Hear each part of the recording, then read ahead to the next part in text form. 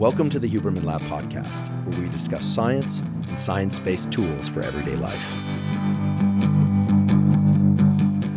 I'm Andrew Huberman, and I'm a professor of neurobiology and ophthalmology at Stanford School of Medicine. Today, my guest is Dr. Charles Zuker. Dr. Zuker is a professor of biochemistry and molecular biophysics and of neuroscience at Columbia University School of Medicine. Dr. Zuker is one of the world's leading experts in perception. That is, how the nervous system converts physical stimuli in the world into events within the nervous system that we come to understand as our sense of smell, our sense of taste, our sense of vision, our sense of touch, and our sense of hearing. Dr. Zuker's lab is responsible for a tremendous amount of pioneering and groundbreaking work in the area of perception. For a long time, his laboratory worked on vision, defining the very receptors that allow for the conversion of light into signals that the rest of the eye and the brain can understand. In recent years, his laboratory has focused mainly on the perception of taste. And indeed, his laboratory is responsible for discovering many of the taste receptors, leading to our perception of things like sweetness, sourness, bitterness, saltiness, and umami, that is, savoriness in food. Dr. Zuker's laboratory is also responsible for doing groundbreaking work on the sense of thirst. That is, how the nervous system determines whether or not we should ingest more fluid or reject fluids that are offered to us. A key feature of the work from Dr. Zuker's laboratory is that it bridges the brain and body. As you'll soon learn from today's discussion, his laboratory has discovered a unique set of sugar-sensing neurons that exist not just within the brain, but a separate set of neurons that sense sweetness and sugar within the body, and that much of the communication between the brain and body leading to our seeking of sugar is below our conscious detection. Dr. Zuker has received a large number of prestigious awards and appointments as a consequence of his discoveries in neuroscience. He is a member of the National Academy of Sciences, the National Academy of Medicine, and the American Association for the Advancement of Science. He is also an investigator with the Howard Hughes Medical Institute. For those of you that are not familiar with the so-called HHMI, the Howard Hughes Medical Institute, Howard Hughes Medical Institute investigators are selected on an extremely competitive basis. And indeed, they have to come back every 5 years and prove themselves worthy of being reappointed as Howard Hughes investigators. Dr. Zuker has been a Howard Hughes investigator since 1989. What all that means for you as a viewer and or listener of today's podcast is that you are about to learn about the nervous system and its ability to create perceptions, in particular the perception of taste and sugar sensing, from the world's expert on perception and taste. I'm certain that by the end of today's podcast, you are not just going to come away with a deeper understanding of our perceptions and our perception of taste in particular, but indeed, you will come away with an understanding of how we create internal representations of the entire world around us. And in doing so, how we come to understand our life experience. I'm pleased to announce that the Huberman Lab podcast is now partnered with Momentous Supplements. We often talk about supplements on the Huberman Lab podcast, and while supplements aren't necessary for everybody, many people derive tremendous benefit from them for things like enhancing the quality and speed with which you get into sleep, or for enhancing focus, or for hormone support.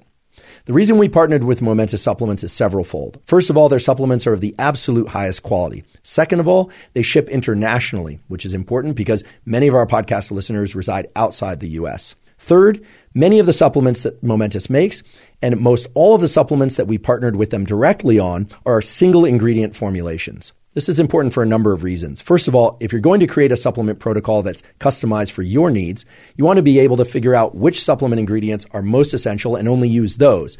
And supplements that combine lots of ingredients simply won't allow you to do that.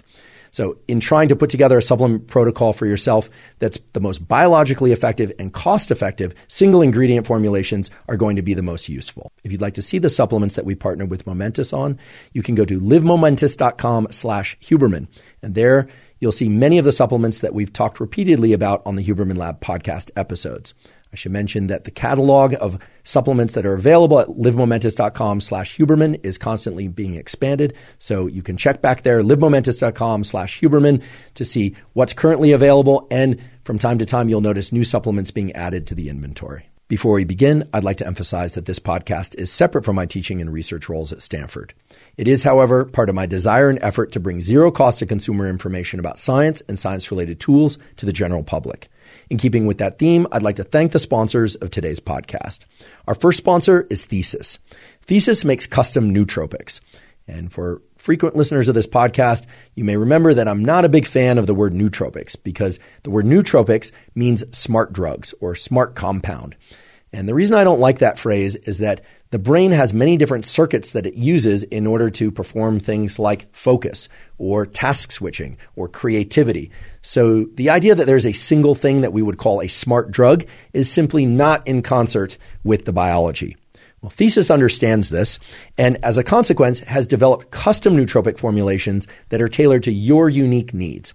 So for instance, Thesis will allow you to try different blends over the course of a month and determine which blends of specific ingredients work best for you to focus or for you to gain motivation and energy for workouts or for cognitive work of some sort. I've been using Thesis custom nootropics for well over 6 months now, and they've completely transformed the way that I do cognitive work and indeed the way that I do physical fitness.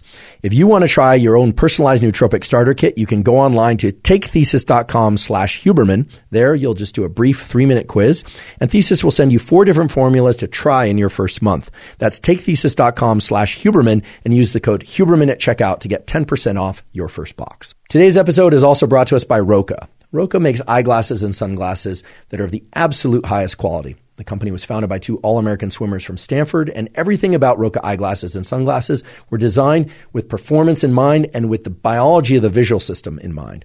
I've spent my lifetime working on the visual system, and I can tell you that your visual system has to contend with a number of very important challenges in order to be able to see the world around you clearly. Things like adjusting for background illumination so that when you go from a sunny area to a shady area, you can see what's in front of you still with crystal clarity. Roka takes all of that into account when designing their eyeglasses and sunglasses. Their eyeglasses and sunglasses also have some unique qualities. For instance, because they were initially designed for performance with things like running and cycling, if you get sweaty, they won't fall off your face. Also, they're extremely lightweight. In fact, most of the time, I don't even remember that I'm wearing them.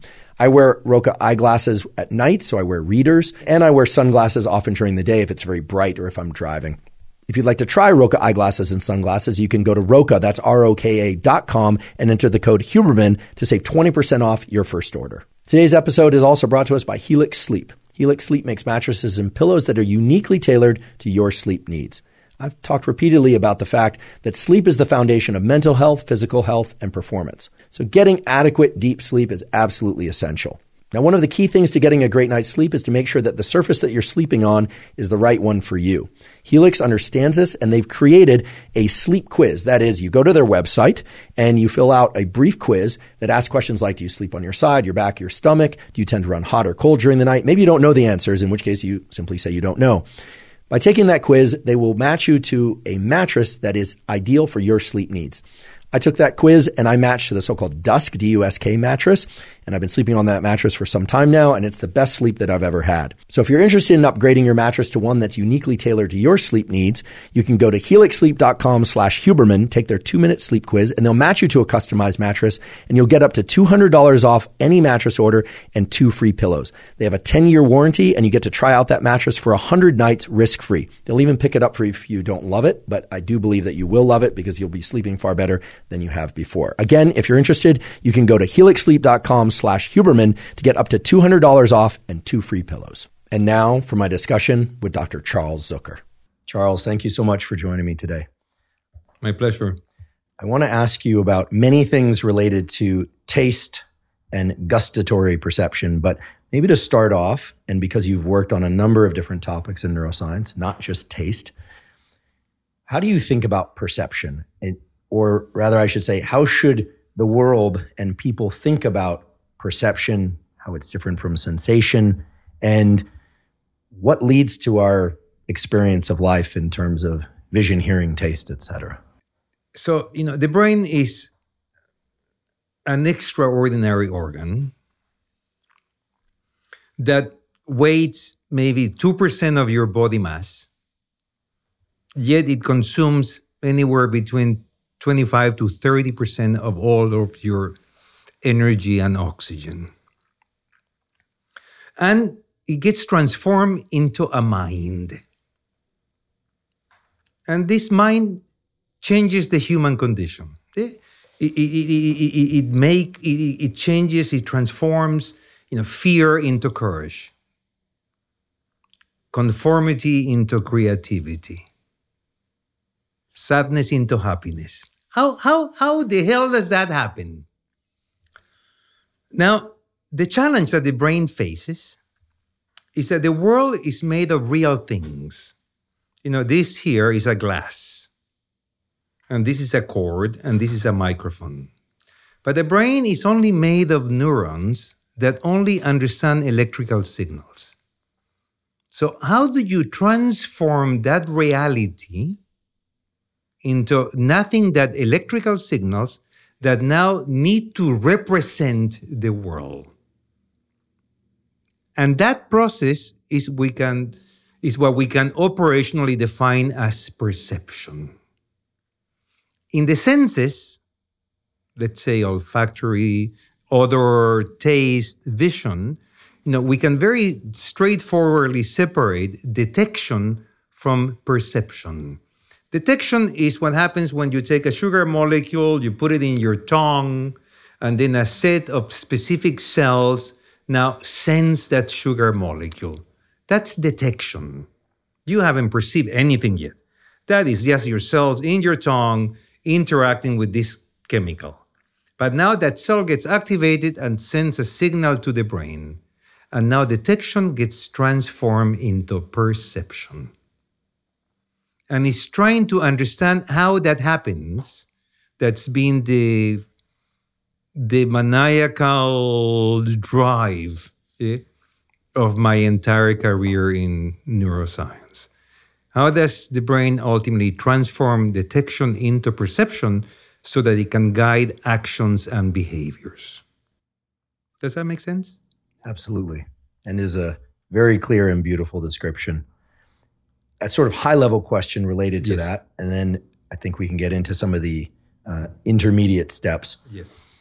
I think many people would like to know whether or not my perception of the color of your shirt is the same as your perception of the color of your shirt. What an excellent question. Am I okay to interrupt you as I'm guessing what you're going? All right, very Interruption good. is welcome on this podcast. The audience will always penalize me for interrupting you and will never penalize you for interrupting I like me. the one-way penalizing. Now, given what I told you before, that the brain is trying to represent the world based in nothing but the transformation of these signals into electrical, languages that now neurons have to encode and decode, it follows that your brain is different than my brain, and therefore it follows that the way that you're perceiving the world must be different than mine, even when receiving the same sensory cues, okay? And I'll tell you about an experiment. It's a simple experiment, yet brilliant, that demonstrates why we perceive the world, how we perceive the world different. So in the world of vision, as you know, well know, we have three classes of photoreceptor neurons that sense three basic colors, red, blue, and green. Blue, green, and red if we go, from short to long wavelength. And these three are sufficient to accommodate the full visible spectra. I'm going to take three light projectors, and I'm going to project one into a white screen, a red light, and the other one green light. I'm going to overlap the two beams, and on the screen there'll be yellow. Okay, this is the superposition when you have two beams of red and green. And then I'm going to take a third projector, and I'm going to put a filter that projects right next to that mixed beam, a spectrally pure yellow. And I'm going to ask you to come to the red and green projectors and play with the intensity knobs so that you can match that yellow that you're projecting to the spectrally pure next to it. Is this making sense? Perfect sense. And I'm going to write down the numbers in those two volume intensity knobs. And then I'm going to ask the next person to do the same. And then I'm going to ask every person around this area of Battery Park in New York to do the same. And guess what? We're going to end up with thousands of different number combinations. Amazing. Yeah? So for all of us, it's yellow enough that we can use a common language. But for every one of us, that yellow is going to be ever so slightly differently. Okay? And so I think that simple psychological experiment beautifully illustrates how we truly perceive the world differently. I love that example. And yet in that example, we know the basic elements from which color is created. If we migrate into a slightly different sense, let me pick a hard one, like sound or olfaction. Yeah, very hard then to do an experiment that will allow us to get that degree of granularity and beautiful causality, where we can show that A produces and leads to B. If I give you the smell of a rose, you can describe it to me. If I smell the same rose, I can describe it also. But I have no way whether the two of us are experiencing the same. But it's close enough that we can both pretty much say that it has the following, features, or other determinants. But no question that your experience is different than mine. The fact that it's good enough for us to both survive, that your perception of yellow and my perception of yellow, at least up until now, is good enough for us both to survive. You got it. It raises a thought about a statement made by a colleague of ours, Marcus Meister at Caltech. He's never been on this podcast, but in a review that I read by Marcus at one point, he said that the basic function of perception is to divide our behavioral responses into the outcomes downstream of three basic emotional responses. Yum, I like it. Yuck, I hate it. Or meh, whatever. What do you think about, I'm not looking to establish a debate between you and Marcus without Marcus here. I understand. But what I like about that is that it seems like we know the brain is a very economical organ in some sense, despite its high metabolic demands.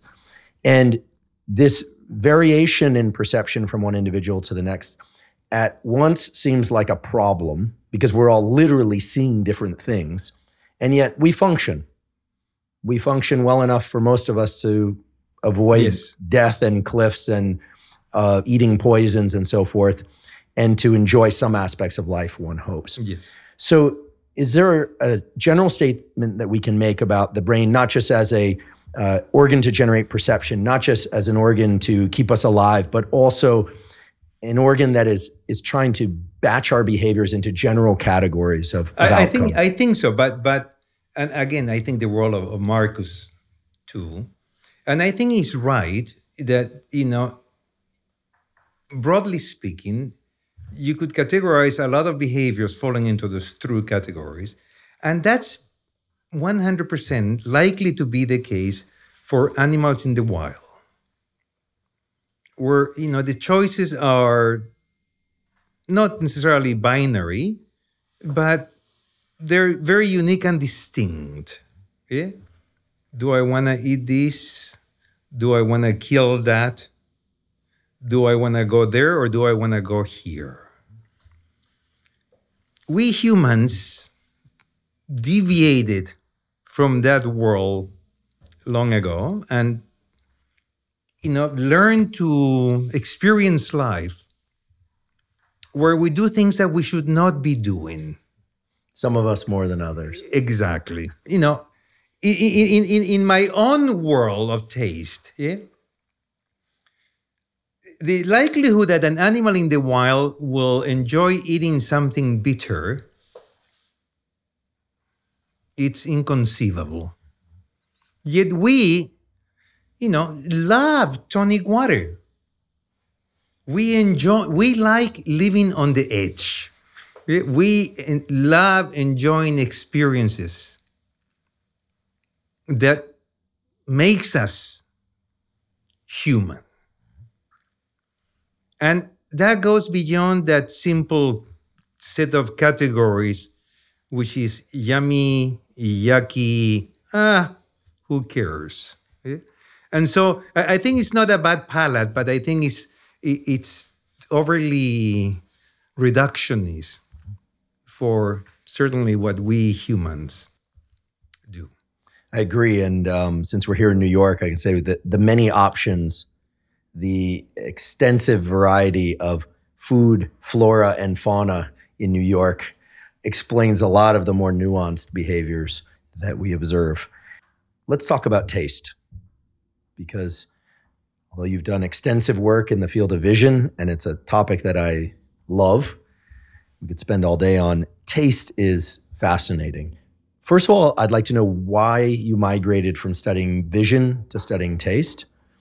And perhaps in that description, you could highlight to us why we should think about and how we should think about this sense of taste. My goal has always been to understand, as I highlighted before, how the brain does its magic. What part you might wonder? Ideally, I like to help contribute to understand all of it. How do you encode and decode emotions? How do you encode and decode memories and actions? How do you make decisions? How do you transform detection into perception? And the list goes on and on. Yeah? But one of the key things in science, as you know, is ensuring that you always ask the right question so that you have a possibility of answering it. Because if the question cannot be tractable or reduced to an experimental path that helps you resolve it, then we end up doing some really fun science, but not necessarily answering the important problem that we want to study. Make sense? All right. From a first-person perspective, yes. The hardest question, the most important question is, what question are you going to try and answer? You got it, yeah. Right. And so, for example, I would have to understand the neural basis of empathy. It's a big market for that. 100%. But I wouldn't even know, at the molecular level, yeah, that's what we do. How do these circuits in your brain create that sense? I have no clue how to do it. I can come up with ways to think about it, but I like to understand what in your brain makes someone a great philanthropist. What is the neural basis of love? I wouldn't even know where to begin. So if I want to begin to study these questions about brain function that can cover so many aspects of the brain, I need to choose a problem that affords me that window, but in a way that I can ask questions that get me answers. And among the senses that have the capacity of transforming detection into perception, of being stored as memories, of creating emotions, of giving you different actions and perceptions as a function of the internal state. When you're hungry, things taste very differently than when you're sated. How? Why? When you taste something, you now remember this amazing meal you had with your first date. How does that happen? All right.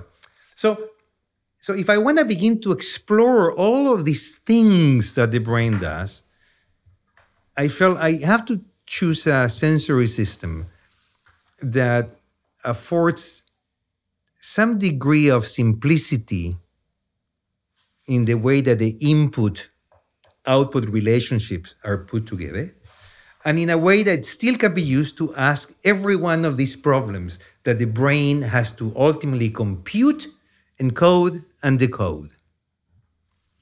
And what was remarkable about the taste system at the time that I began working on this is that nothing was known about the molecular basis of taste.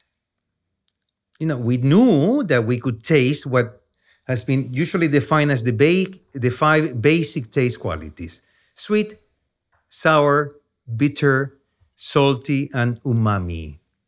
Umami is a Japanese word that means yummy, delicious. And that's in nearly every animal species, the taste of amino acids.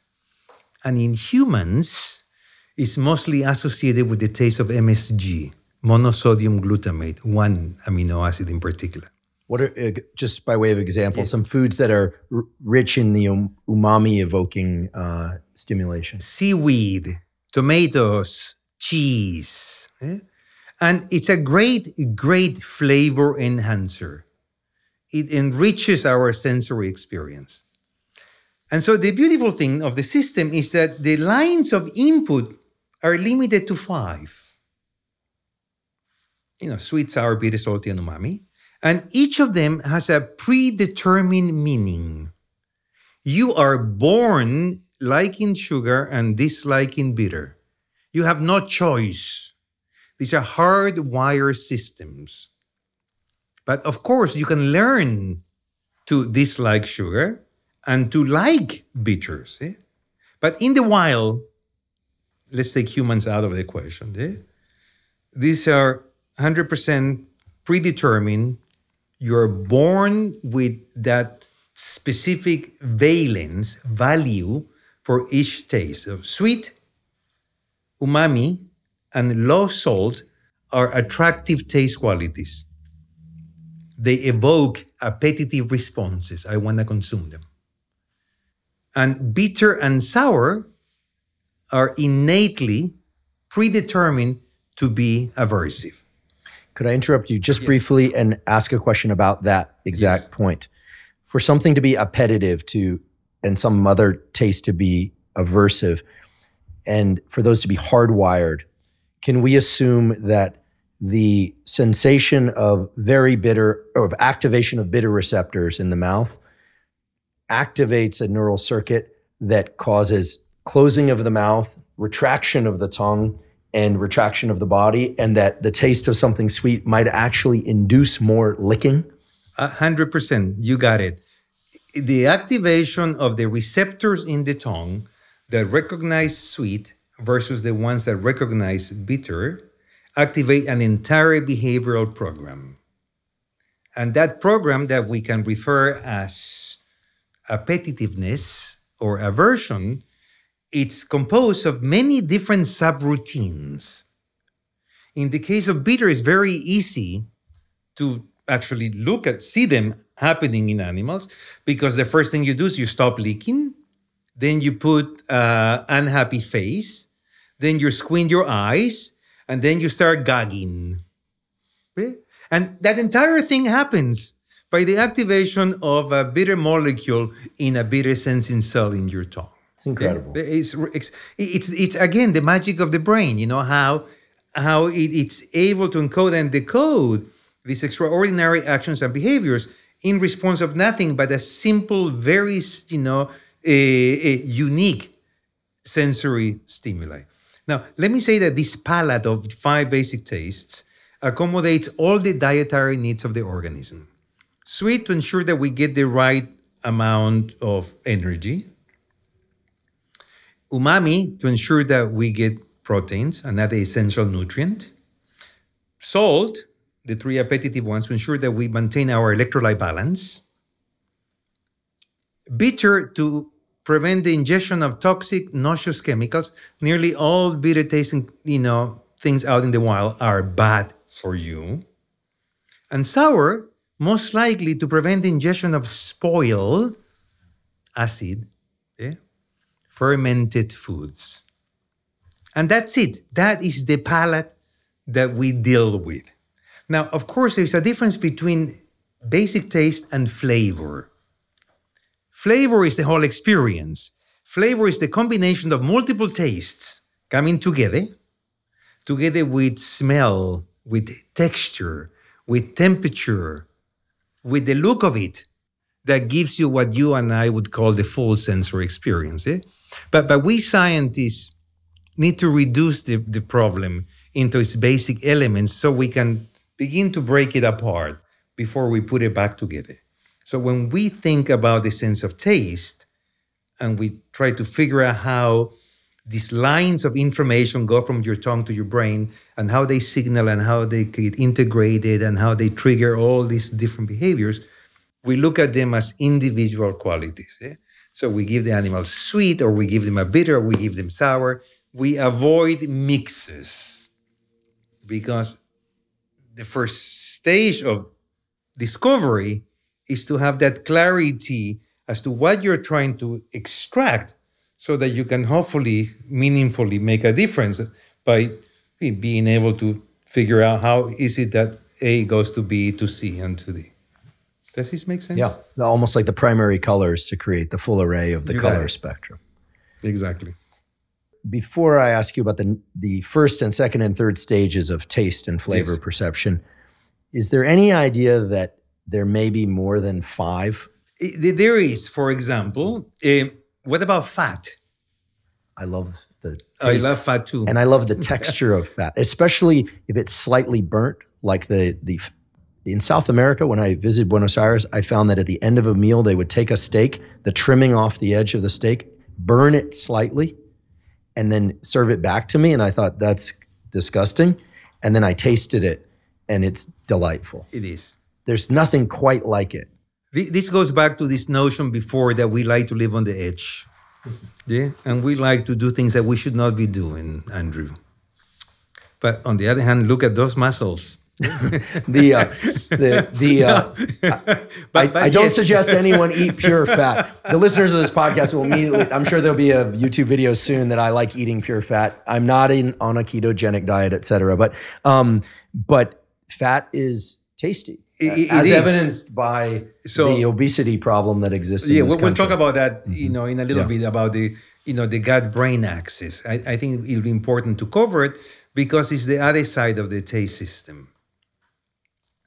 And so missing taste, one is fat, although like you clearly highlighted, a lot of fat taste, in quotation marks, is really the feeling of fat rolling on your tongue.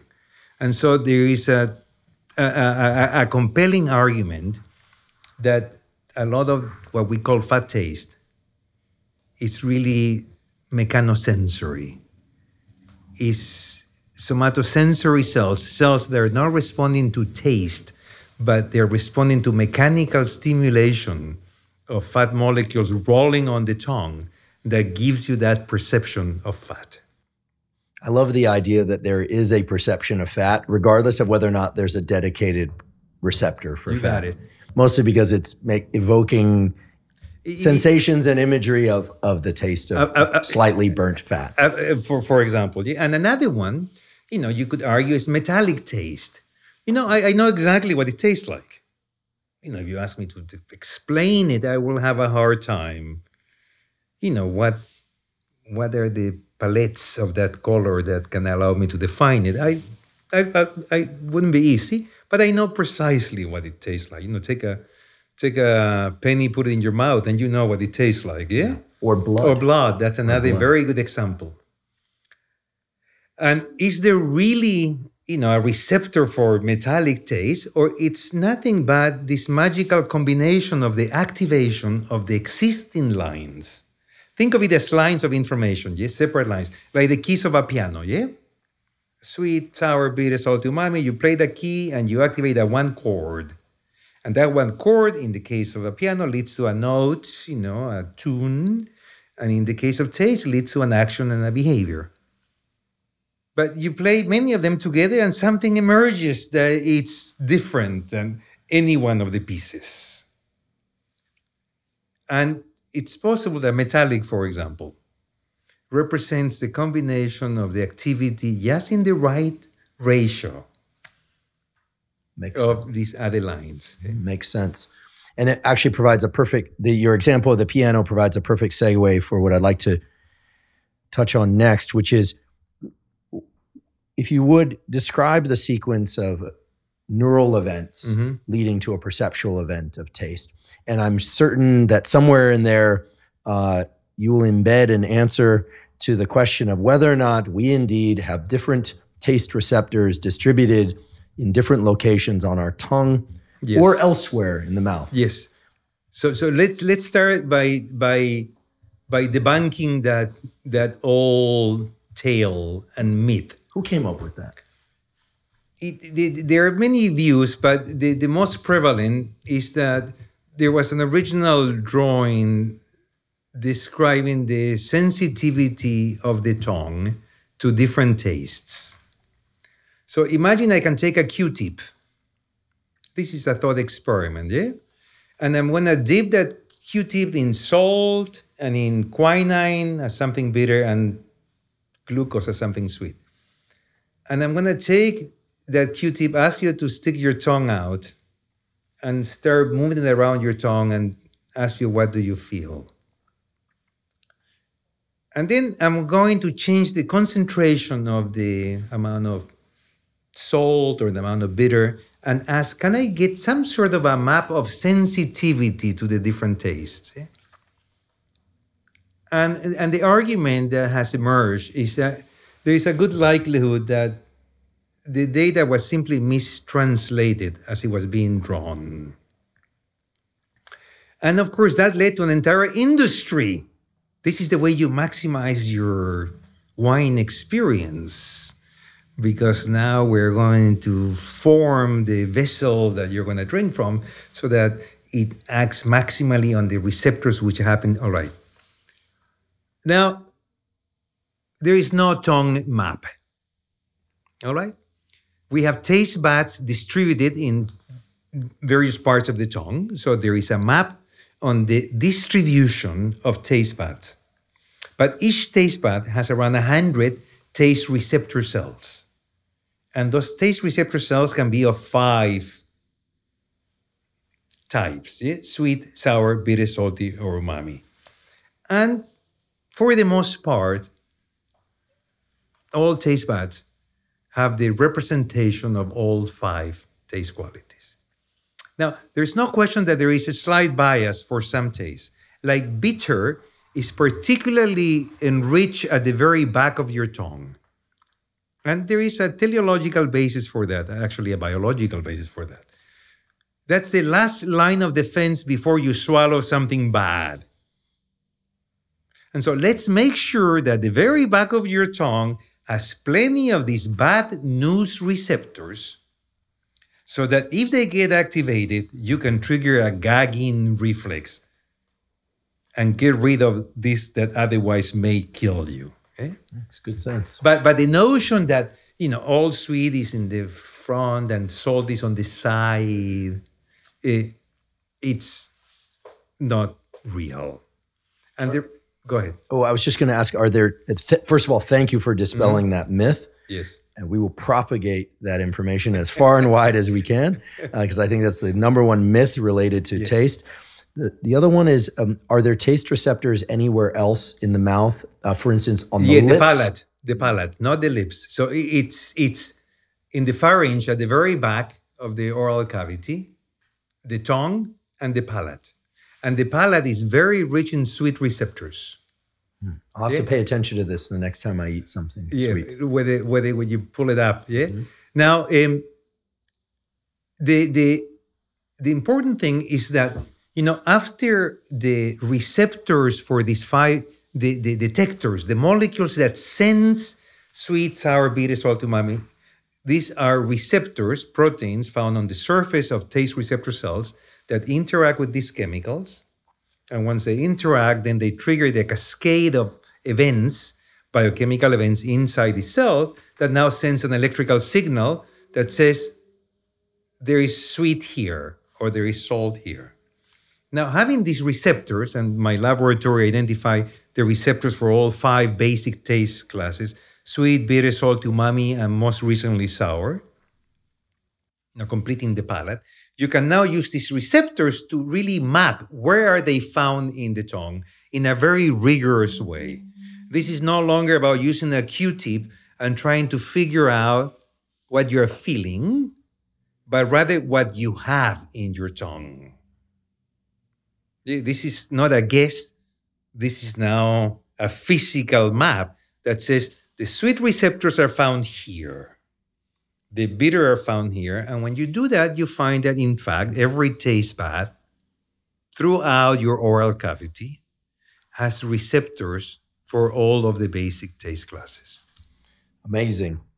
And as it turns out, and I'm sure you'll tell us, important in terms of thinking about how the brain computes, encodes, and Yes. decodes this thing we call taste. Yes. I'm going to inject a quick question that I'm sure is on many people's minds before we get back into the biological circuit, which is many people, including myself, are familiar with the experience of drinking a sip of tea or coffee that is too hot and burning my tongue is the way I would describe it. Horrible. And then disrupting my sense of taste for some period of time afterward. Yes.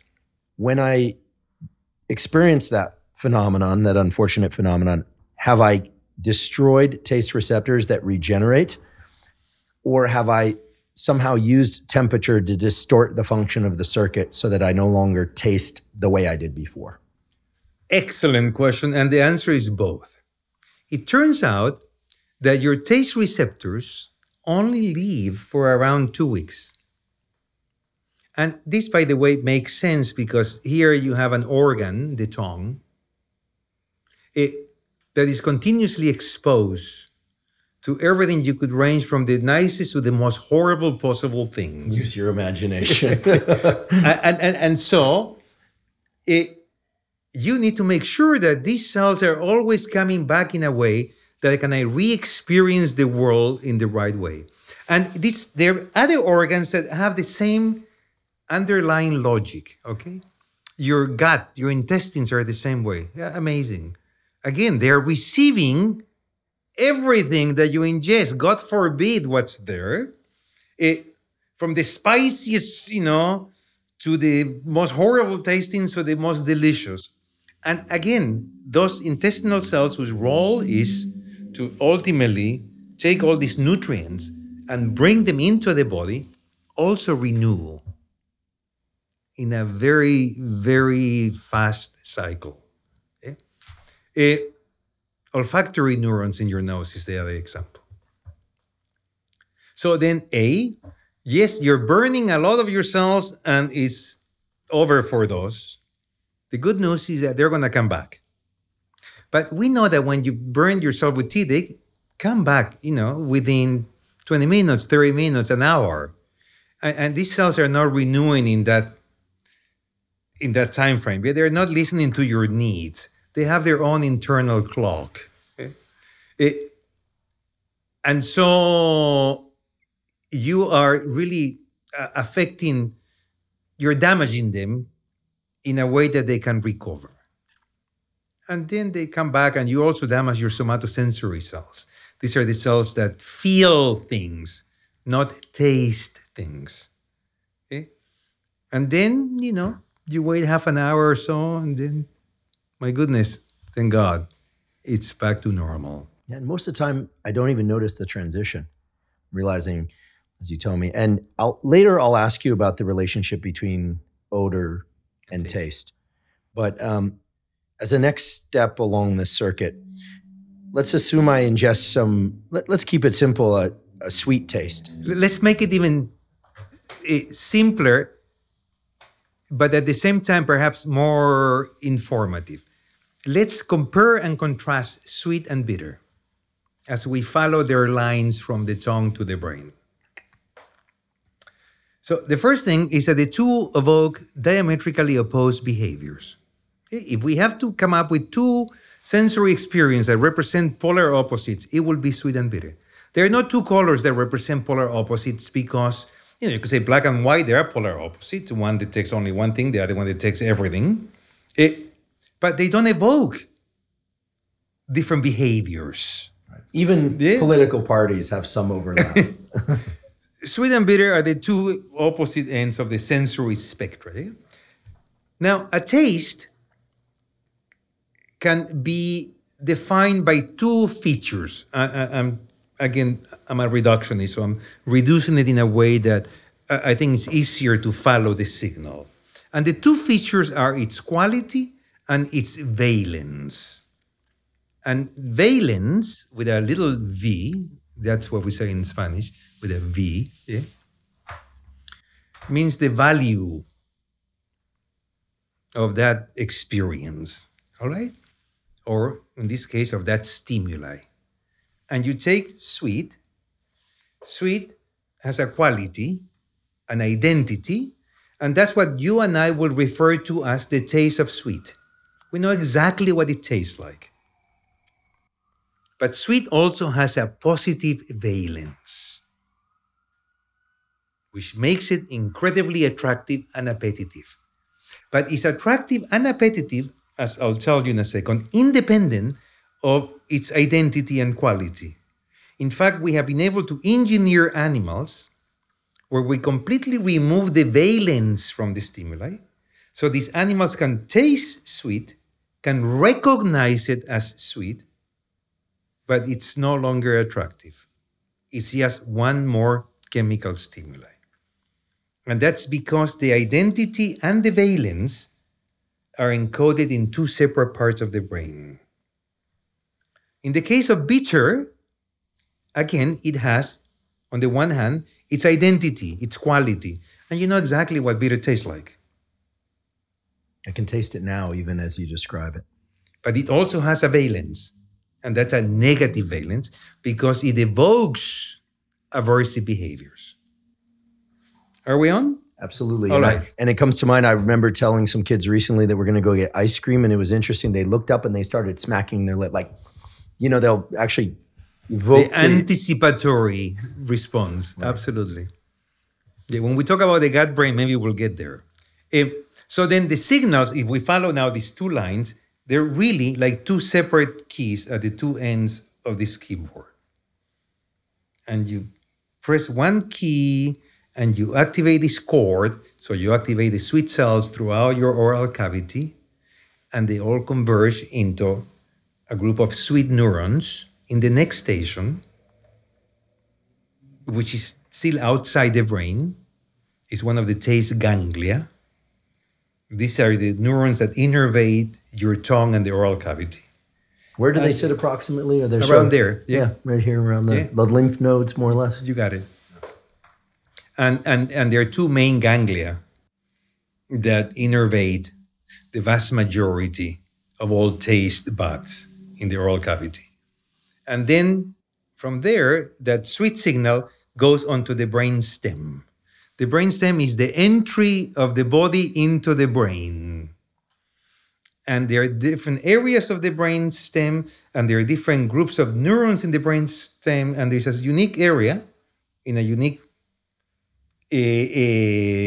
topographically defined location in the rostral side of the brainstem that receives all of the taste input. A very dense area of the brain. A very rich area of the brain, exactly. And from there, the sweet signal goes to this other area higher up on the brainstem. And then it goes through a number of stations where that sweet signal goes from sweet neuron to sweet neuron to sweet neuron to eventually get to your cortex. And once it gets to your taste cortex, that's where meaning is imposed into that signal. It's then, and only then, this is what the data suggests, that now you can identify this as a sweet stimuli. And how quickly does that all happen? The time scale of the nervous system, it's fast, yeah? And within less than a second. Yeah, absolutely, yeah. I rarely mistake bitter for sweet. Yeah. Maybe with respect to people and my own poor judgment, but no, not with respect to taste. Yeah, and in fact we can demonstrate this because we can stick electrodes at each of these stations conceptually, yeah, and we can stimulate the tongue, and then we can record the signals pretty much time log to stimulus delivery. You deliver the stimuli, and within a fraction of a second, you see now the response in these following stations. Now it gets to the cortex, yeah? And now in there you impose meaning to that taste. There's an area of your brain that represents the taste of sweet in taste cortex, and a different area that represents the taste of bitter. In essence, there is a topographic map of these taste qualities inside your brain. Now, we're going to do a thought experiment, all right? Now, if this group of neurons in your cortex really represents the sense of sweet, And this other different group of neurons in your brain represents the taste, the perception of bitter, then we should be able to do two things. First, I should be able to go into your brain, somehow silence those neurons, find a way to prevent them from being activated, and I can give you all the sweet you want, and you'll never know that you're tasting sweet. And conversely, I should be able to go into your brain, come up with a way to activate those neurons while I'm giving you absolutely nothing. And you're going to think that you're getting that full percept.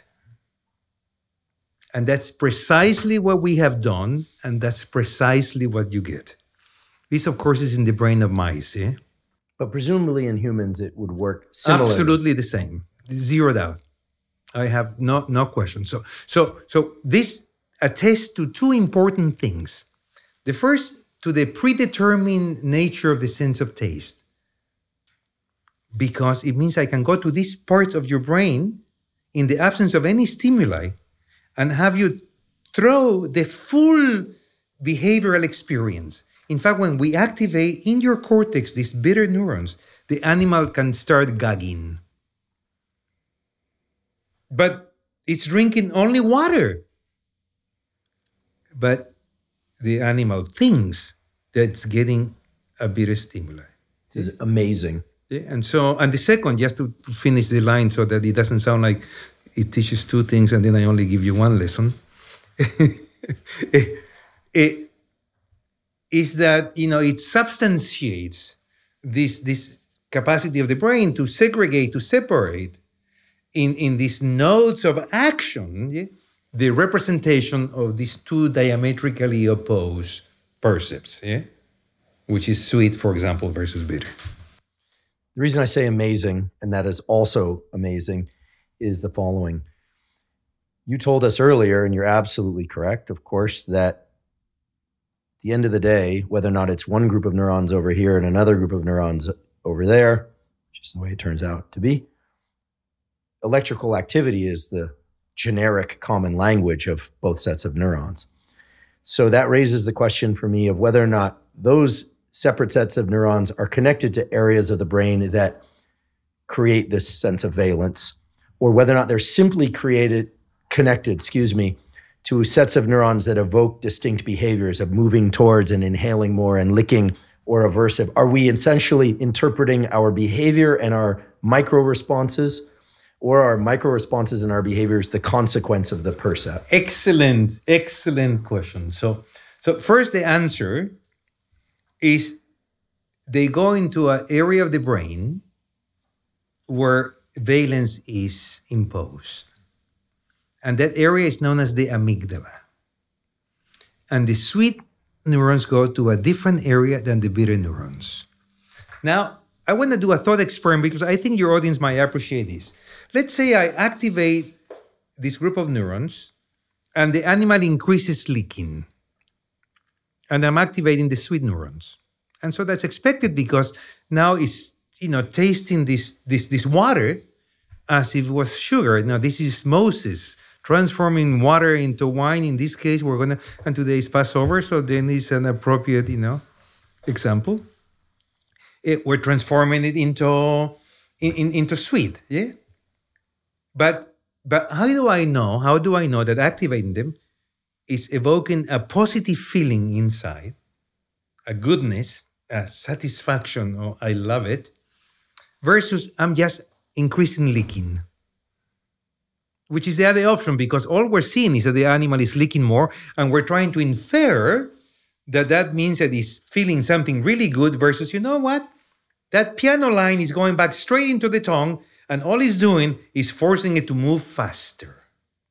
Well, we can actually separate this by doing experiments that allow us to fundamentally distinguish them.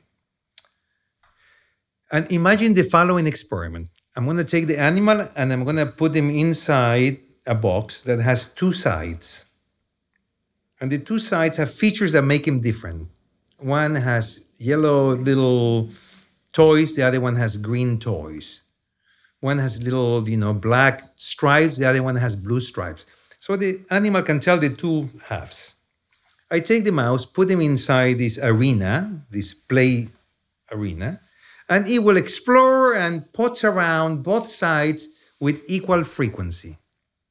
And now what I'm going to do is I'm going to activate these neurons, these sweet neurons, every time the animal is on the side with the yellow stripes.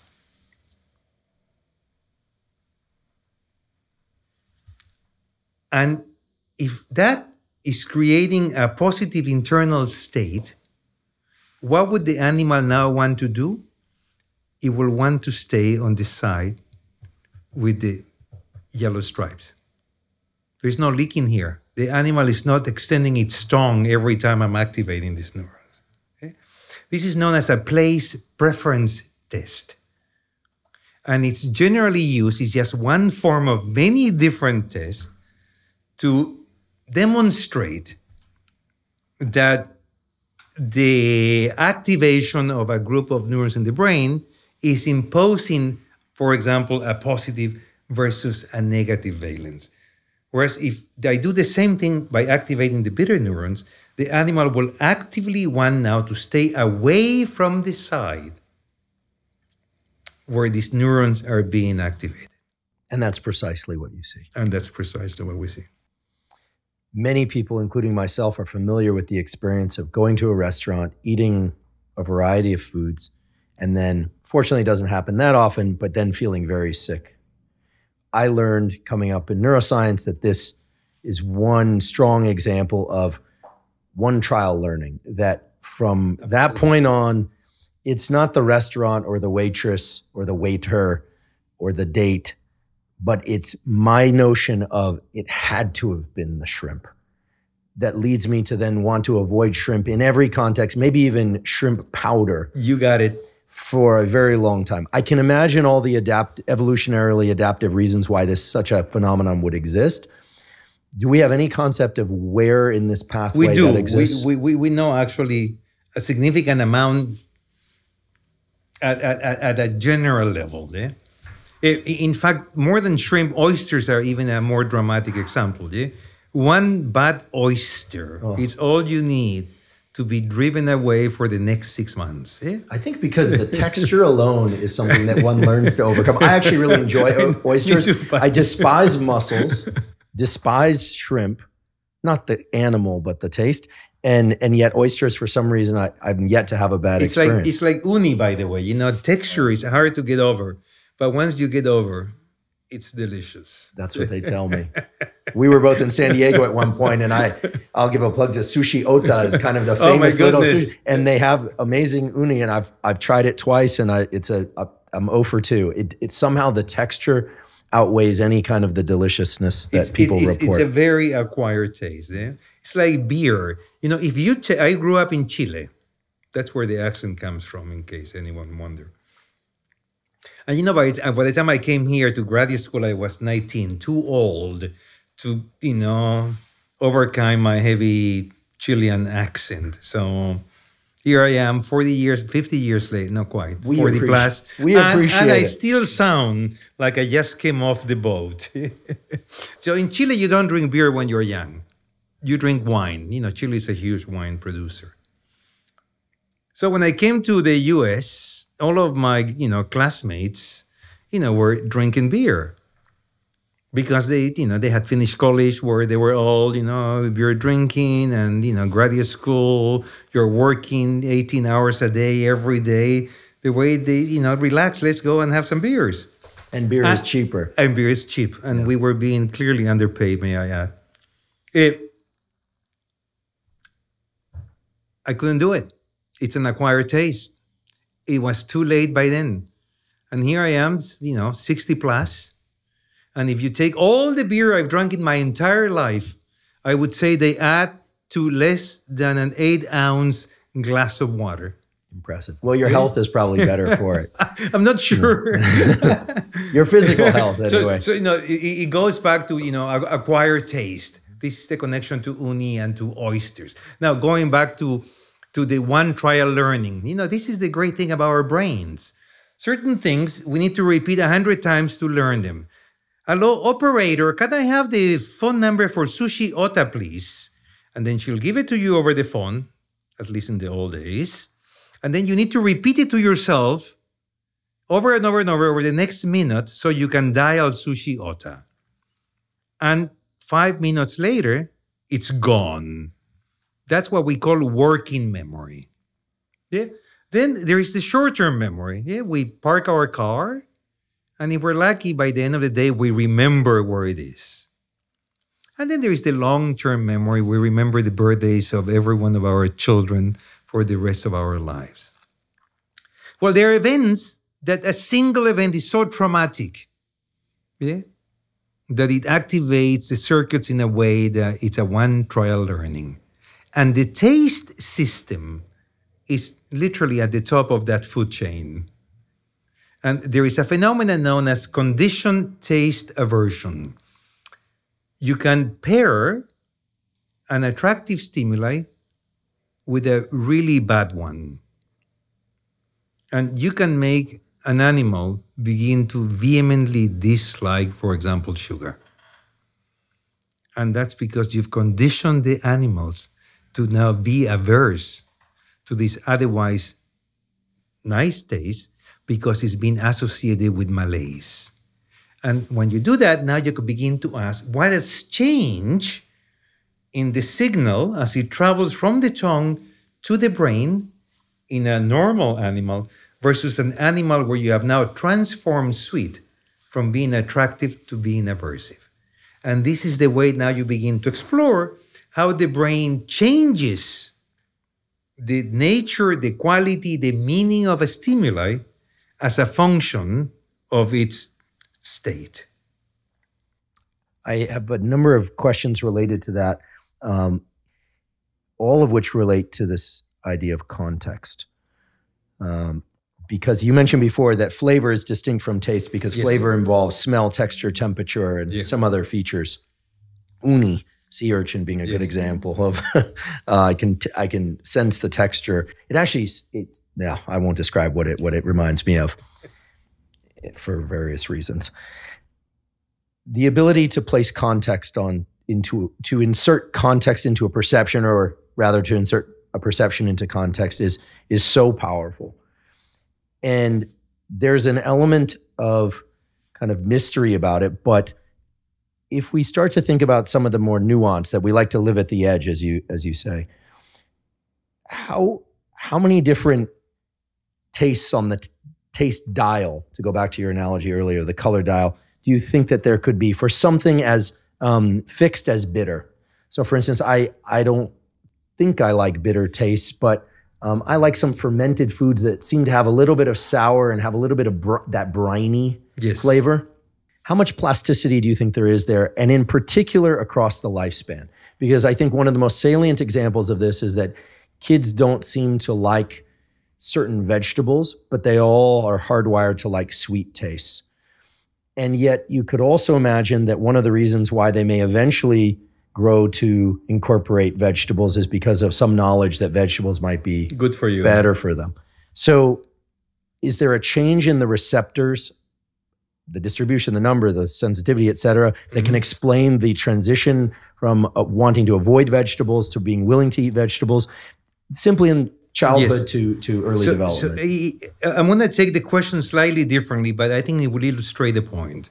And I'm going to just use the difference between the olfactory system and the taste system to make the point. Taste system, 5 basic palates: sweet, sour, bitter, salty, and umami. Each of them has a predetermined identity. We know exactly and valence. These are attractive, these are aversive. In the olfactory system, it's claimed that we can smell millions of different odors. Yet, for the most part, none of them have an innate, predetermined meaning. In the olfactory system, meaning is imposed by learning and experience. Even the smell of smoke? So I'm going to make it differently. There are a handful of the millions of odors that were claimed that you could immediately tell me these are aversive and these are attractive. Vomit.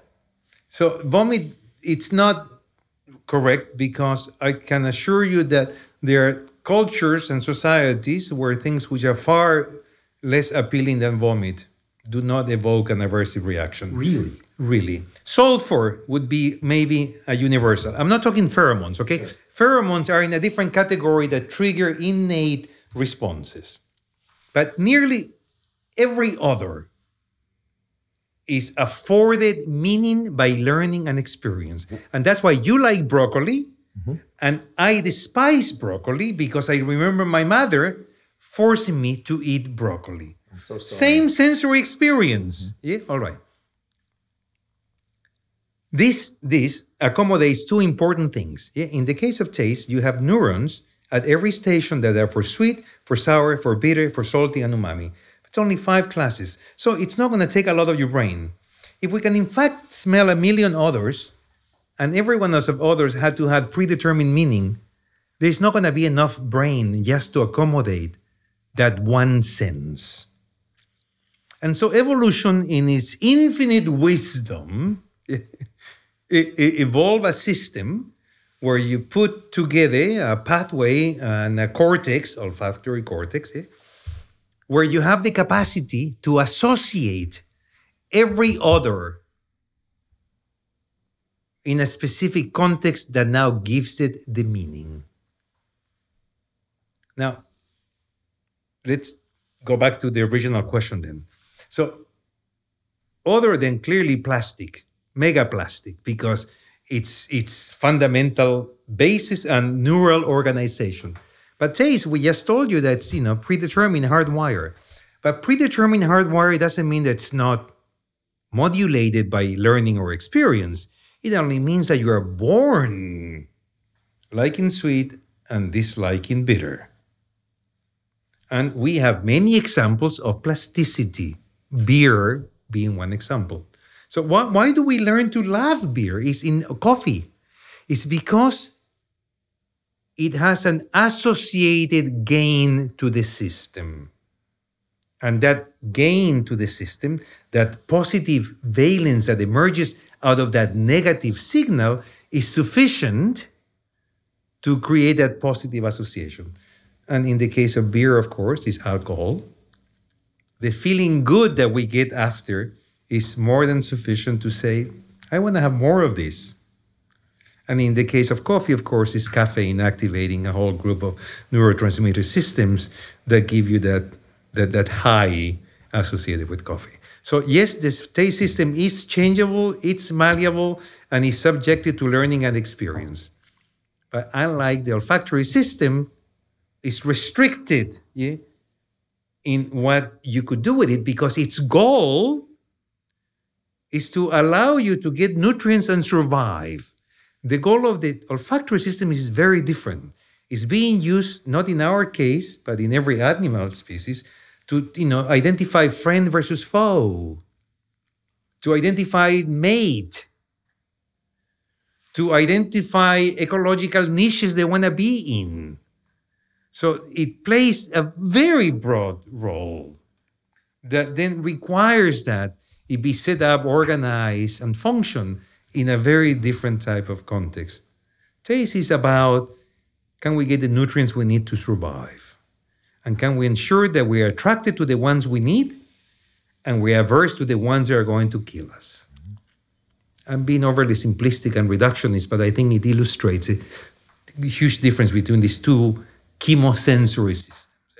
I don't think you're being overly simplistic. I think it illustrates the key and tractable nature of this system and the way you've approached it. And I think it's important for people to hear that, because everybody, as we are, is mystified with empathy and love, et cetera. So in fairness to that, I'm going to ask a sort of high-level question or abstract question. This was based on a conversation I had with a former girlfriend where we were talking about chemistry between individuals. Yes. Very complicated topic on the one hand. But on the other hand, quite simple in that certain people, for whatever reason, evoke a tremendous sense of arousal, for lack of a better word, between two people, one would hope. at least for some period of time. I didn't know this was that kind of a podcast. No, well, the reason Go on. but this has to do with taste, because she said something, I think in part to maybe irritate me a bit, but we were commenting not about our own experience of each other, but of someone that she was now very excited about. We're on good terms. And she said, what do you think it is, this thing of chemistry? So maybe she was trying to, warn you of what's coming. Warn me of what's coming. And she said, I have a feeling something about it is in smell, and something about it is actually in taste. Literally the taste of somebody's breath. That's the way she described it. And I thought that it was a very interesting example for a number of reasons, but in particular because it gets to the merging of odor and taste, but also to the idea that, of course, the context of a new relationship, I'm assuming that, and in fact, they're both attractive people, et cetera. There's a whole context there, but I've had the experience of the odor of somebody's breath being aversive, not because I could identify it as aversive. Because you just didn't like it. But because it just didn't like it. But that's because you associate it with other odors that trigger that negative, aversive reaction, by the way. Absolutely. There are certain perfumes to me that are aversive. You got it. And there are other scents, and can recall scents of skin, of foods, et cetera, that are immensely appetitive. So I've experienced both sides of this equation myself. And she was describing this, and to me, more than tasting wine, which is the typical example where people inhale it and then they drink it, to me, this seems like something that more people might be able to relate to, that certain things and people smell delicious. Even mothers describing the smell of their baby's head. Well, right? A mother has. I mean, men too. Yeah, our own babies, when they're in their necks, that's the magical place. Their neck. The back of their neck. There you go. Oh my goodness.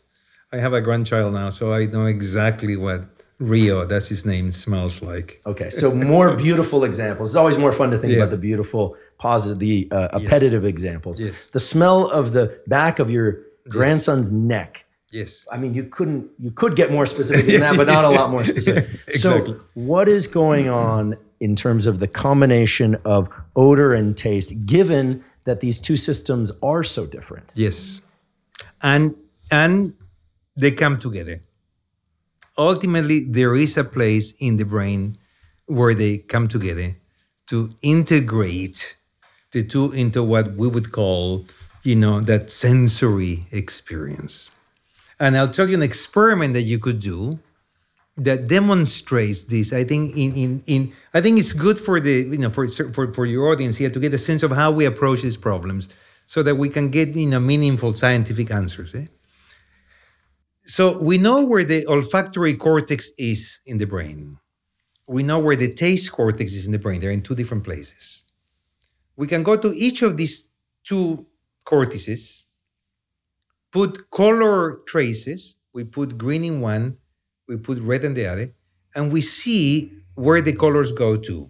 That's a reflection of where those neurons are projecting to into their next targets. Once they get the signal, where do they send the signal to? And then we reason that if odor and taste come together somewhere in the brain, we should find an area that now it's getting red and green color. And we found such an area. And next, we anticipated, we hypothesized that maybe this is the area in the brain of the mouse, corresponding area in the brain of humans, that integrates odor and taste. It's known, the term normally used is multisensory integration. And if this is true, we could do the following experiment. We can train a mouse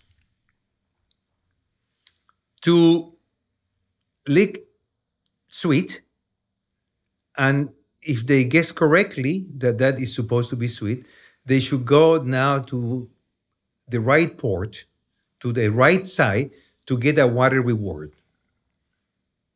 If they go to the left when it was sweet, then they're incorrect, and they get no reward. And they actually get a timeout. Now, the mice are thirsty, so they're very motivated to perform. And if you repeat this task 100 times, 100 trials, incredibly enough, this animal learn to recognize the sweet and execute the right action. And by their action, we now are being told what that animal is tasting. We can make it more interesting, and we can give him sweet and bitter and say, if it's sweet, go to the right, and if it's bitter, go to the left. And after you train him, these mice with 90% accuracy will tell you, when you randomize now the stimuli, what was sweet and what was bitter. All right. We can now do the same experiment, but now mix taste with odor. And say, if you got odor alone, go to the right or push this lever in mice. If you get taste alone, go to this other part or push this other lever. And if you get the two together, do this something else. And if you train the mice are able now to report back to you when it's sensing taste alone, odor alone, or the mix. Make sense? Makes sense. Now we can go to the brain of these mice and go to this area that we now discover as being the site of multisensory integration between taste and odor, and silence it. Prevent it from being activated experimentally. And if that area really represented the integration of these two, the animals should still be able to recognize the taste alone. They still should be able to recognize the odor alone, but should be incapable now to recognize the mix. And exactly as predicted, that's exactly what you get. All right? The brain is basically a series of engineered circuits. Complex. You got it. And our task is, to figure out how can we extract, this amazing architecture of these circuits in a way that we can begin to uncover the mysteries, of the brain. And why certain people's breath tastes so good and other people's not Yes. so good. So I never answered that, but I told you how we can figure out where in the brain is happening. Okay? As we've been having this discussion, I thought a few times about similarities to the visual system or differences to the visual system. The visual system, there are a couple of phenomena that I wonder if they also exist in the taste system. In the visual system, we know, for instance, that if you look at something long enough and activate the given receptors long enough, that object will actually disappear. We offset this with little micro eye movements, et cetera, but the principle is a fundamental one, this habituation or desensitization. Mm-hmm. Everyone seems to call it something different, but you get the idea, of course. In the taste system, I'm certainly familiar with eating something very, very sweet for the first time in a long time, and it tastes very sweet. But a few more licks, a few more bites, and now it tastes not as sweet. With olfaction, I'm familiar with the odor in a room I don't like or I like, and then it disappearing. So a similar phenomena. Where does that occur? And can you imagine a sort of system by which people could leverage that? Because I do think that most people are interested in eating not more sugar, but less sugar. I think we have better ways to approach that, and we can transition from taste into these other circuits that makes sugar so extraordinarily impossible not to consume. Impossible. Yeah. Exactly. Oh my. So where does this desensitizing happens? That's the term that we use. And it's, I think, happening at multiple stations. It's happening at the receptor level, i.e., the cells in your tongue that are sensing that sugar. As you activate this receptor and it's triggering activity after activity after activity, eventually you exhaust the receptor. Again, I'm using terms which are extraordinarily loose. But for sake of this discussion. For the sake of this discussion, the receptor gets to a point where it undergoes a set of changes, chemical changes, where it now signals far less efficiently, or it even gets removed from the surface of the cell. And now what will happen is that the same amount of sugar will trigger far less of a response. And that is a huge side of this modulation. And then the next, I believe, is the integrated, again, loss of signaling that happens by continuous activation of the circuit at each of these different neural stations. There is from the tongue to the ganglia, from the ganglia to the first station in the brainstem, a second station in the brainstem, to the thalamus, then to the cortex. So there are multiple steps that this signal is traveling. Now you might say, why, if this is a label line, why do you need to have so many stations?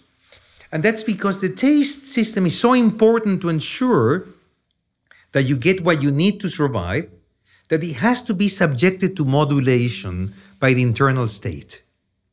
And each of these nodes provides a new side to give it plasticity and modulation. Not necessarily to change the way that something tastes, but to ensure that you consume more or less of differently of what you need. I'm going to give you one example of how the internal state changes the way the taste system works. Salt is very appetitive at low concentrations, and that's because we need it. It's our electrolyte balance requires salt. Every one of their neurons uses salt as the most important of the ions, with potassium to ensure that you can transfer these electrical signals within and between neurons. But at high concentrations, let's say ocean water, is incredibly aversive. And we all know this because we've gone to the ocean, and then when you get it in your mouth, it's not that great. However, if I salt deprive you, and we can do this in experimental models quite readily, now this incredibly high concentration of salt, 1 molar sodium chloride, becomes amazingly appetitive and attractive. What's going on in here? Your tongue is telling you this is horrible, but your brain is telling you, I don't care, you need it. And this is what we call the modulation of the taste system by the internal state. And presumably, if one is hungry enough, even uni will taste good. You hit it right on the money. No, this is exactly correct. Or if you're thirsty and hungry, you suppress hunger so that you don't waste water molecules in digesting food. Why? Because if you're thirsty and you have no water, you will die within a week or so.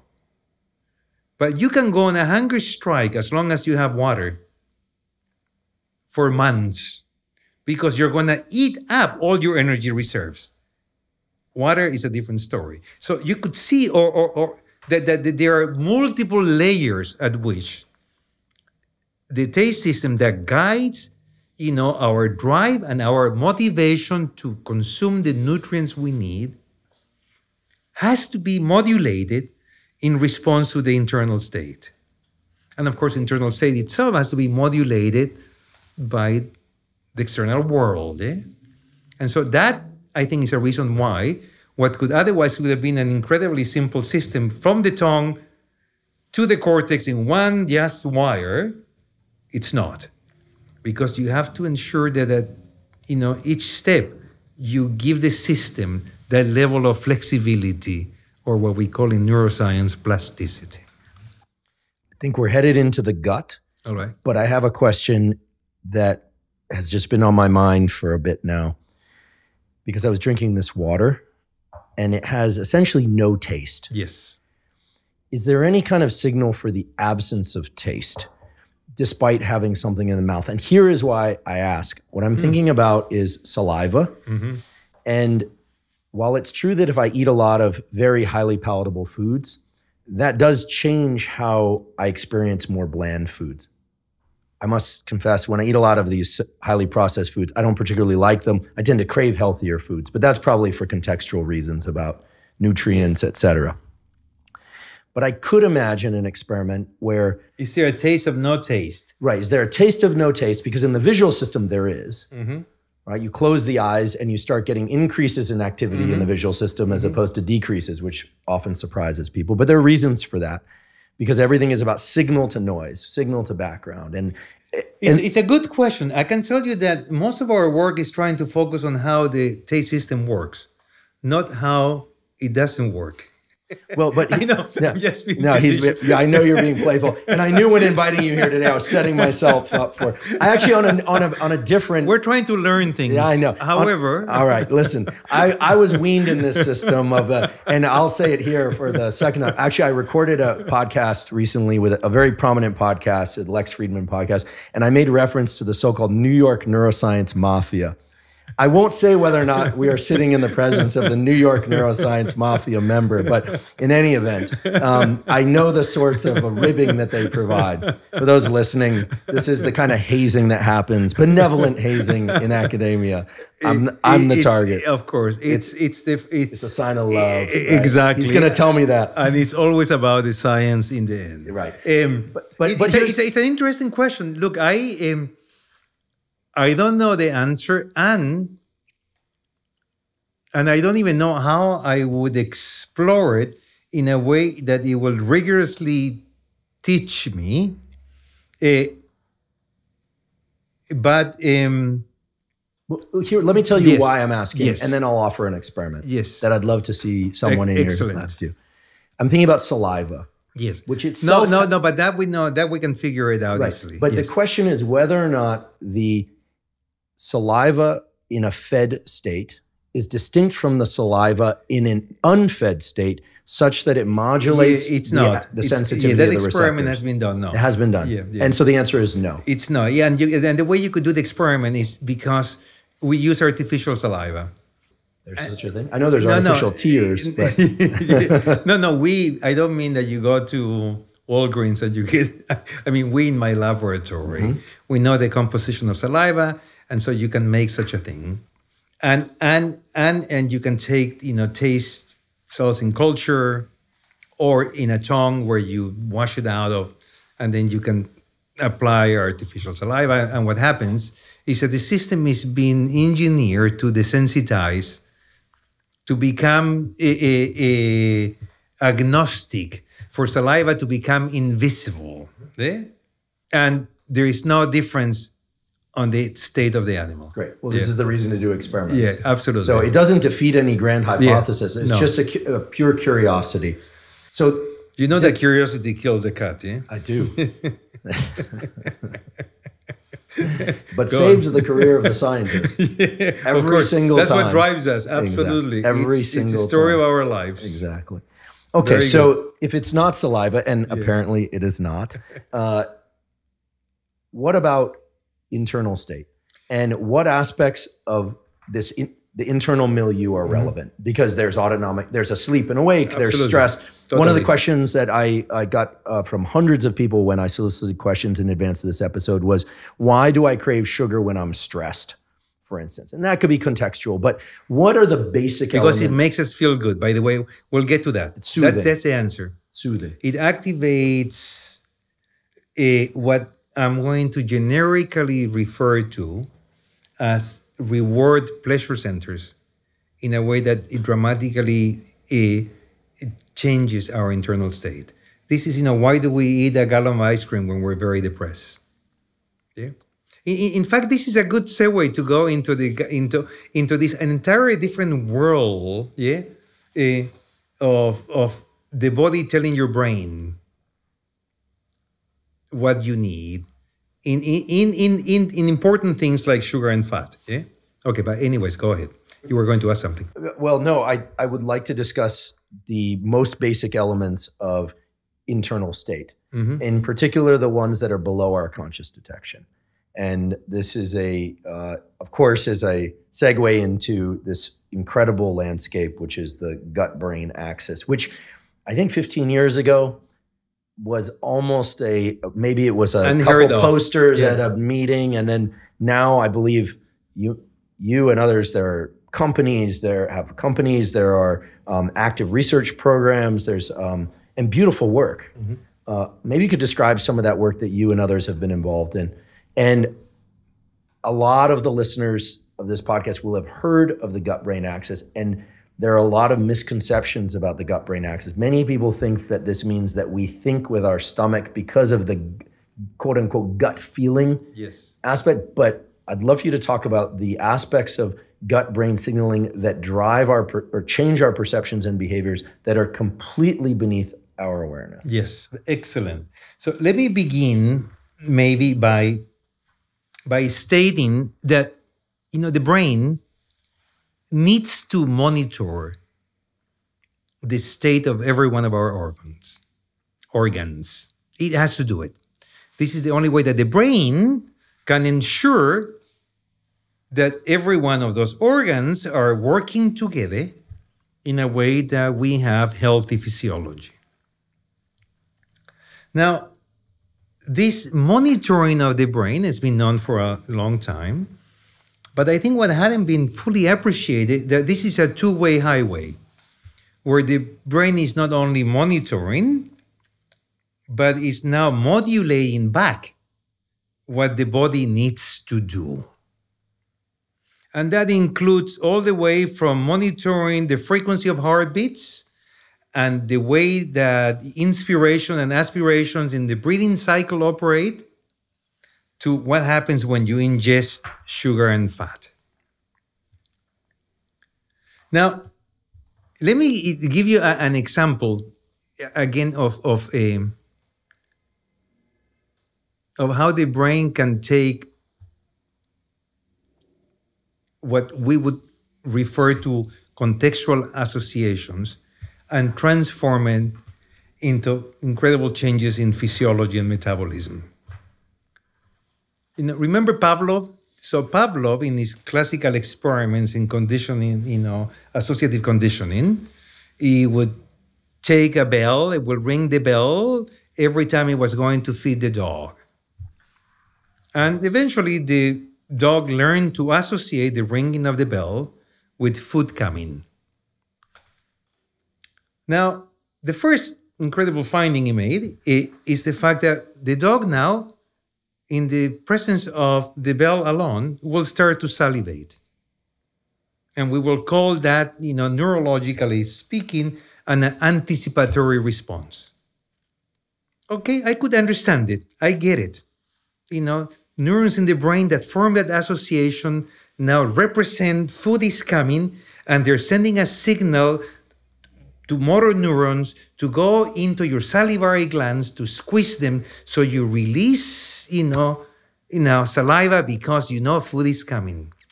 But what's even more remarkable is that those animals are also releasing insulin in response to a bell. Okay. This illustrates one part of this two-way highway, the highway going down. Somehow the brain created these associations, and there are neurons in your brain now that know food is coming and send a signal somehow all the way down to your pancreas that now it says release insulin because sugar is coming down. All right. This goes back to the magic of the brain. It's a never-ending source of both joy and intrigue. How the hell do they do this? Okay. I mean, the neurons, eh? No, I share your delight and fascination. There's not a day or a lecture or some talks are better than others or a talk where I don't sit back and just think it's absolutely amazing. How? It's amazing. All right. It's amazing. Now, over the past, dozen years, and with great force over the last 5 years. Now, the main highway that is communicating the state of the body with the brain, it has been uncovered as being what we now refer to as the gut-brain axis. And the highway is a specific bundle of nerves which emerge from the vagal ganglia, the nodose ganglia. And so it's the vagus nerve that it's innervating the majority of the organs in your body. It's monitoring their function, sending a signal to the brain, and now the brain going back down and saying, this is going all right, do this, or this is not going so well, do that. And I should point out, as you well know, every organ, spleen, pancreas, lungs. They all must be monitored.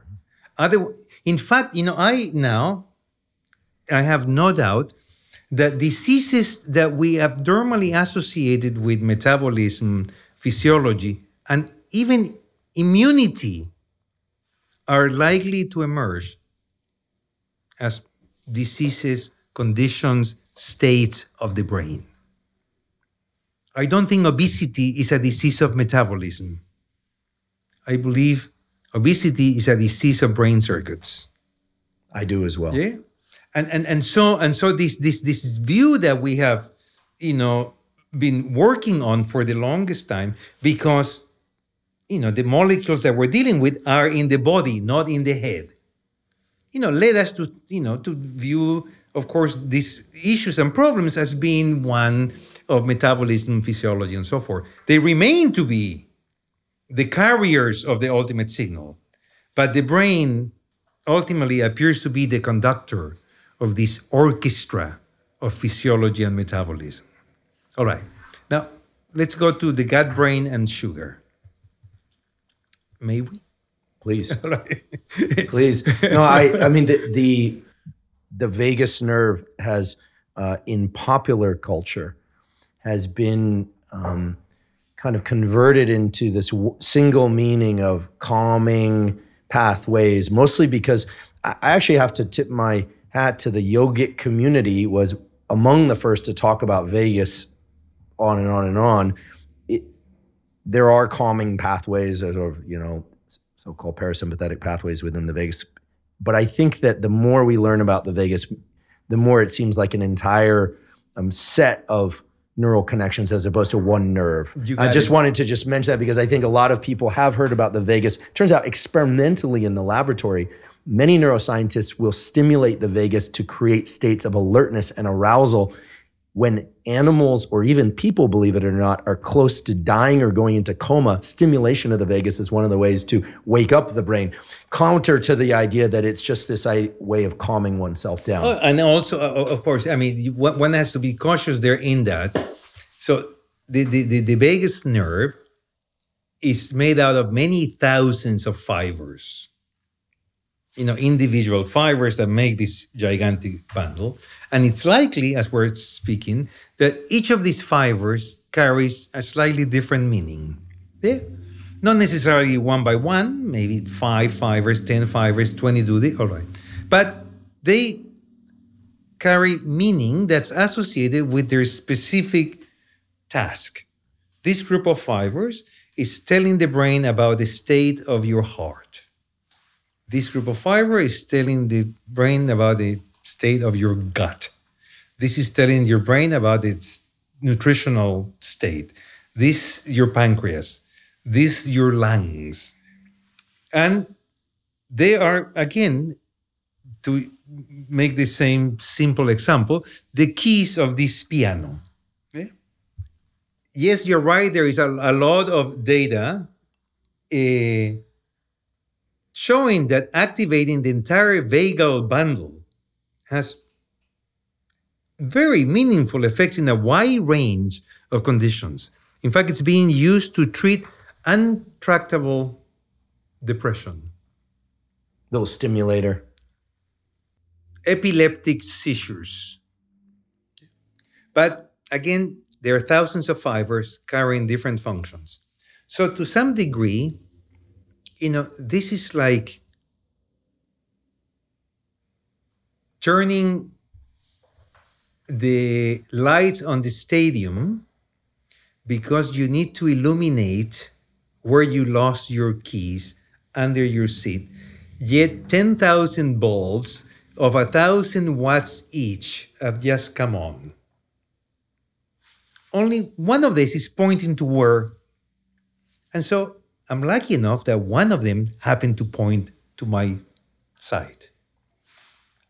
So here you activate the bundle, thousands of fibers. I'm lucky enough that some of those happen to do something to make a meaningful difference in depression or to make a meaningful difference in epileptics. But it should not be misconstrued as arguing that this broad activation has any type of selectivity or specificity. We're just lucky enough that among all the things that are being done, some of those happen to change the biology of these processes. Now, the reason this is relevant, because the magic of this gut-brain axis is the fact that you have these thousands of fibers really doing different functions. And our goal, and along with many other great, scientists, including Steve Liverless, that started a lot of, this molecular dissection on this vagal gut-brain communication line at Harvard, is trying to uncover what are each of those lines doing? What are each of those keys of this piano playing? What's the latest there? Just as a brief update, I know Stephen Lee released, I think I was there when he got his Howard Hughes and I did not. So that was fun. Always great to get beat by excellent people. First of all, I'm happy you didn't, because that way you can focus on this amazing podcast. Well, thank you. That's very gracious of you. It's always feels better, if not good, to get beat out by excellent people. Stephen is second to none. And he is defining, as you said, the molecular constituents of different elements of these many fibers. Is there an update there? Are they finding multiple parallel pathways? They are. Some that control heartbeat, some that control the respiratory cycle, some that might be involved in gastric movement.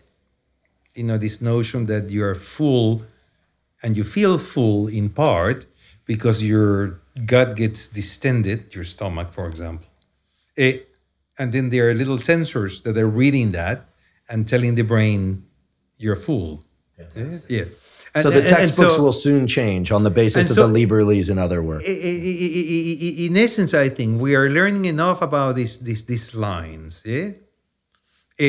that could really help put together this holistic view of how the brain it's truly changing body physiology, metabolism, and immunity. The part that hasn't been yet developed and that it needs a fair amount of work, but it's an exciting, thrilling, journey of discovery, is how the signal comes back to now change that biology. The example I gave you before with Pavlov's dog, All right, I figure out, how the association created this link between the bell, but then how does the brain tell the pancreas to release in the right amount of insulin? Okay, so tell me, let me tell you about the gut-brain axis and our insatiable appetite for sugar and fat. Insatiable for sugar, unquenchable for fat. And this is a story about the fundamental difference between liking and wanting. Liking sugar is the function of the taste system. And it's not really liking sugar, it's liking sweet.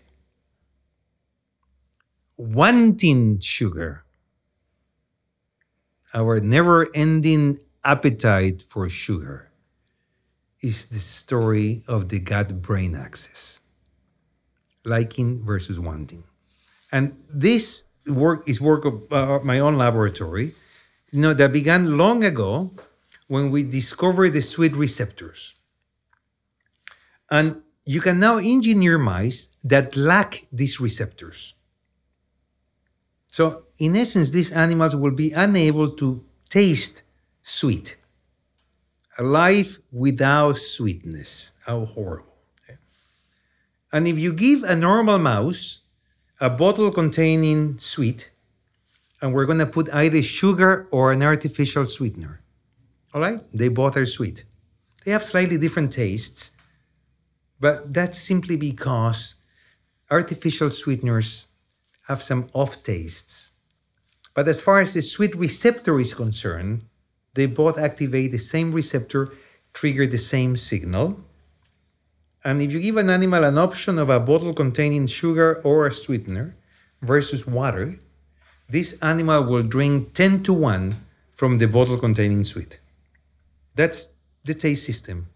Animal goes, samples each one, licks a couple of licks, and then says, that's the one I want because it's appetitive and because I love it. So it prefers sugar to artificial sweetener. No. Equally In this experiment, I'm going to put only sweet in one bottle. And it could be either sugar or artificial sweetener. It doesn't matter which one. Okay, we're going to do the next experiment where we separate those two. For now, it's sweet versus water. Okay. And sweet means sweet, not sugar. Sweet means anything that tastes sweet. All right? And sugar is one example. And Splenda is another example. Aspartame, monk fruit, You got it. All right? stevia, doesn't matter. Yeah, I mean, there's some that only humans can taste. Mice cannot taste because their receptors between humans and mice are different.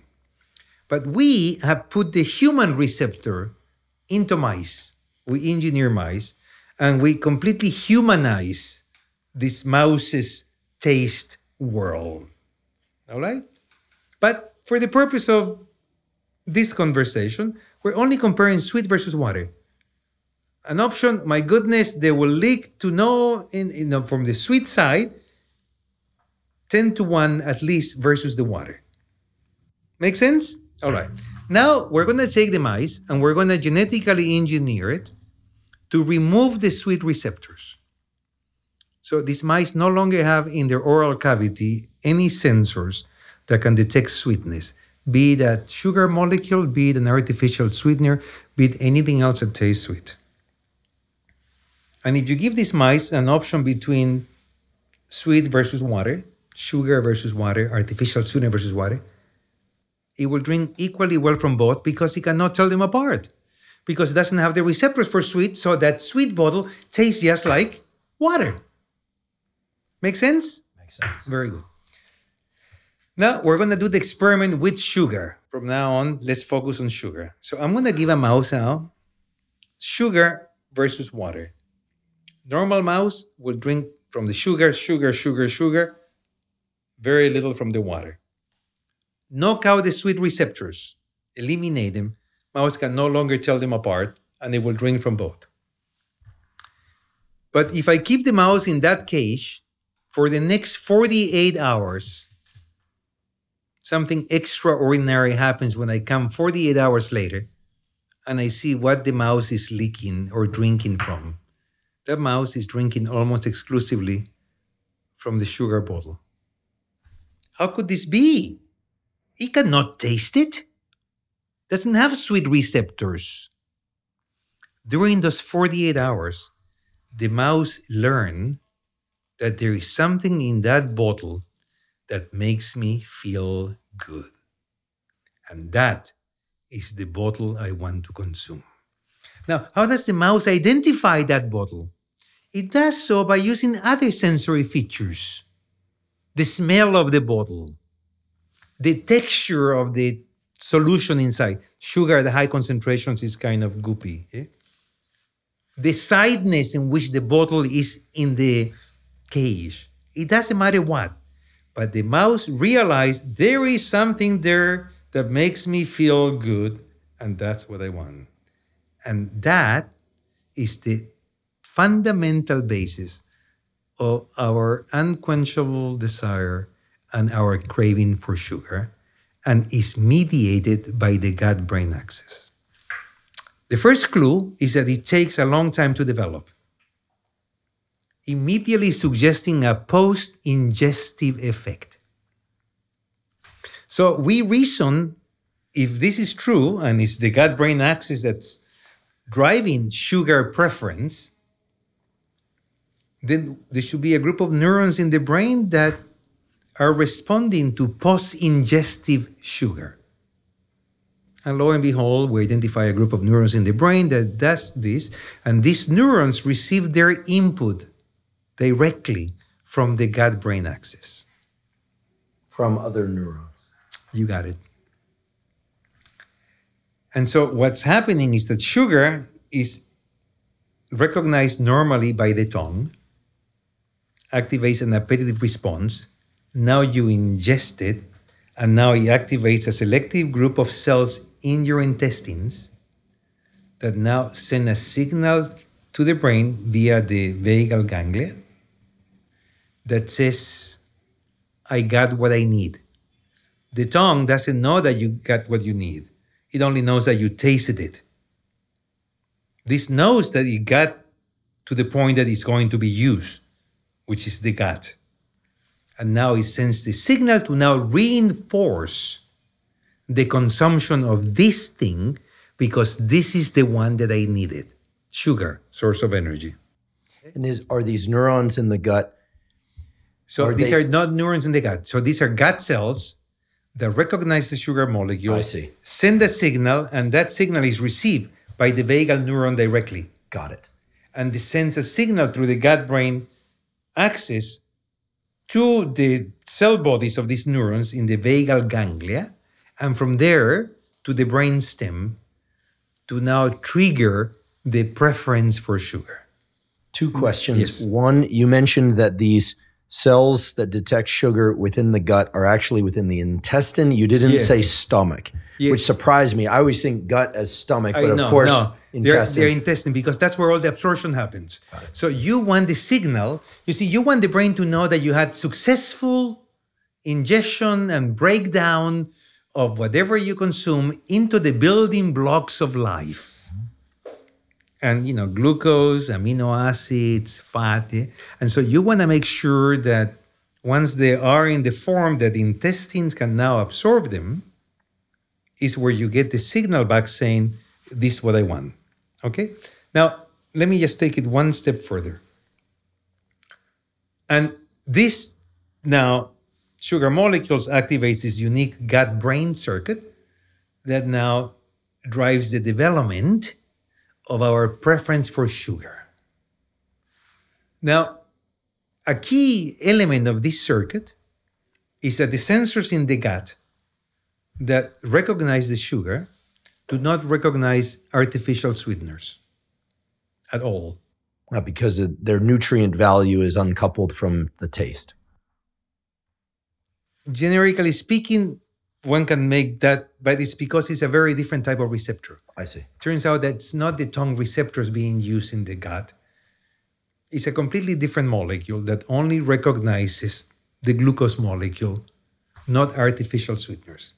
This has a profound impact on the effect of ultimately artificial sweeteners in curbing our appetite, our craving, our insatiable desire for sugar. Since they don't activate the gut-brain axis, they'll never satisfy the craving for sugar like sugar does. And the reason I believe that artificial sweeteners have failed in the market to curb our appetite, our need, our desire for sugar, is because they beautifully work on the tongue, the liking to recognize sweet versus non-sweet, but they fail to activate the key sensors in the gut that now inform the brain, you got sugar, no need to crave anymore. So the issue of wanting, yes. Can we relate that to a particular set of neurochemicals upstream of? So the pathway is so glucose is activating these cells in the gut through the vagus that's communicated through presumably the nodose ganglion and up into the brainstem. Very good. And from there, where does it go? Yeah, where does it go, and what is the substrate of wanting? Of course, I think molecules like dopamine, craving, there's a book even called The Molecule of More, et cetera, et cetera. Dopamine is a very diabolical molecule, as you know, because it evokes both a sense of pleasure-ish, but also a sense of desiring more, of craving. So if I understand you correctly, artificial sweeteners are, and I agree, are failing as a means to satisfy sugar craving at the level of nutrient sensing. And yet, if we trigger this true sugar-evoked wanting pathway too much, and we've all experienced this, then we eat sugar and we find ourselves wanting more and more sugar. Now, that could also be insulin dysregulation. But can we uncouple those? Yeah, I mean, look, if we have a mega problem with overconsumption of sugar and fat, we're facing a unique time in our evolution where diseases of malnutrition are due to overnutrition. I mean, how nuts is that? Eh? I mean, historically, diseases of malnutrition have always been linked to undernutrition. Eh? And so we need to come up with strategies that can meaningfully change the activation of these circuits that control our wanting, certainly in the populations at risk. And this gut-brain circuit that ultimately, it's the lines of communication that are informing the brain, the presence of intestinal sugar in this example, it's a very important target in the way we think about, is there a way that we can meaningfully modulate these circuits? So I make your brain think that you got satisfied with sugar, even though I'm not giving you sugar. So that immediately raises the question, are the receptors for glucose in these gut cells susceptible to other things that are healthier for us? That's very good. Excellent idea.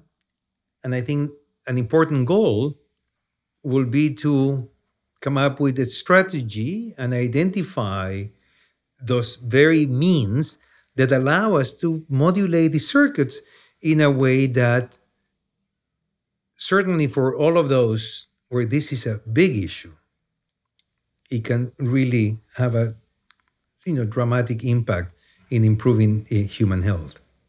I could be wrong about this, and I'm happy to be wrong. Yes. I'm often wrong, and told I'm wrong. That we have cells within our gut that don't just sense sugar, glucose, to be specific, but also cells within our gut that sense amino acids and fatty acids.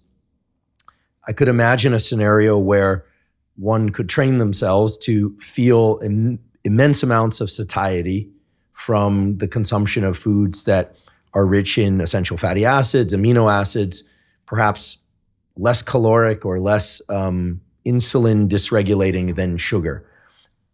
I'll use myself as an example. I've always enjoyed sweets, but in the last few years, for some reason, I've started to lose my appetite for them, probably because I just don't eat them anymore. At first, that took some restriction. Now I just don't even think about it. Yeah, and you're not reinforcing the circuits.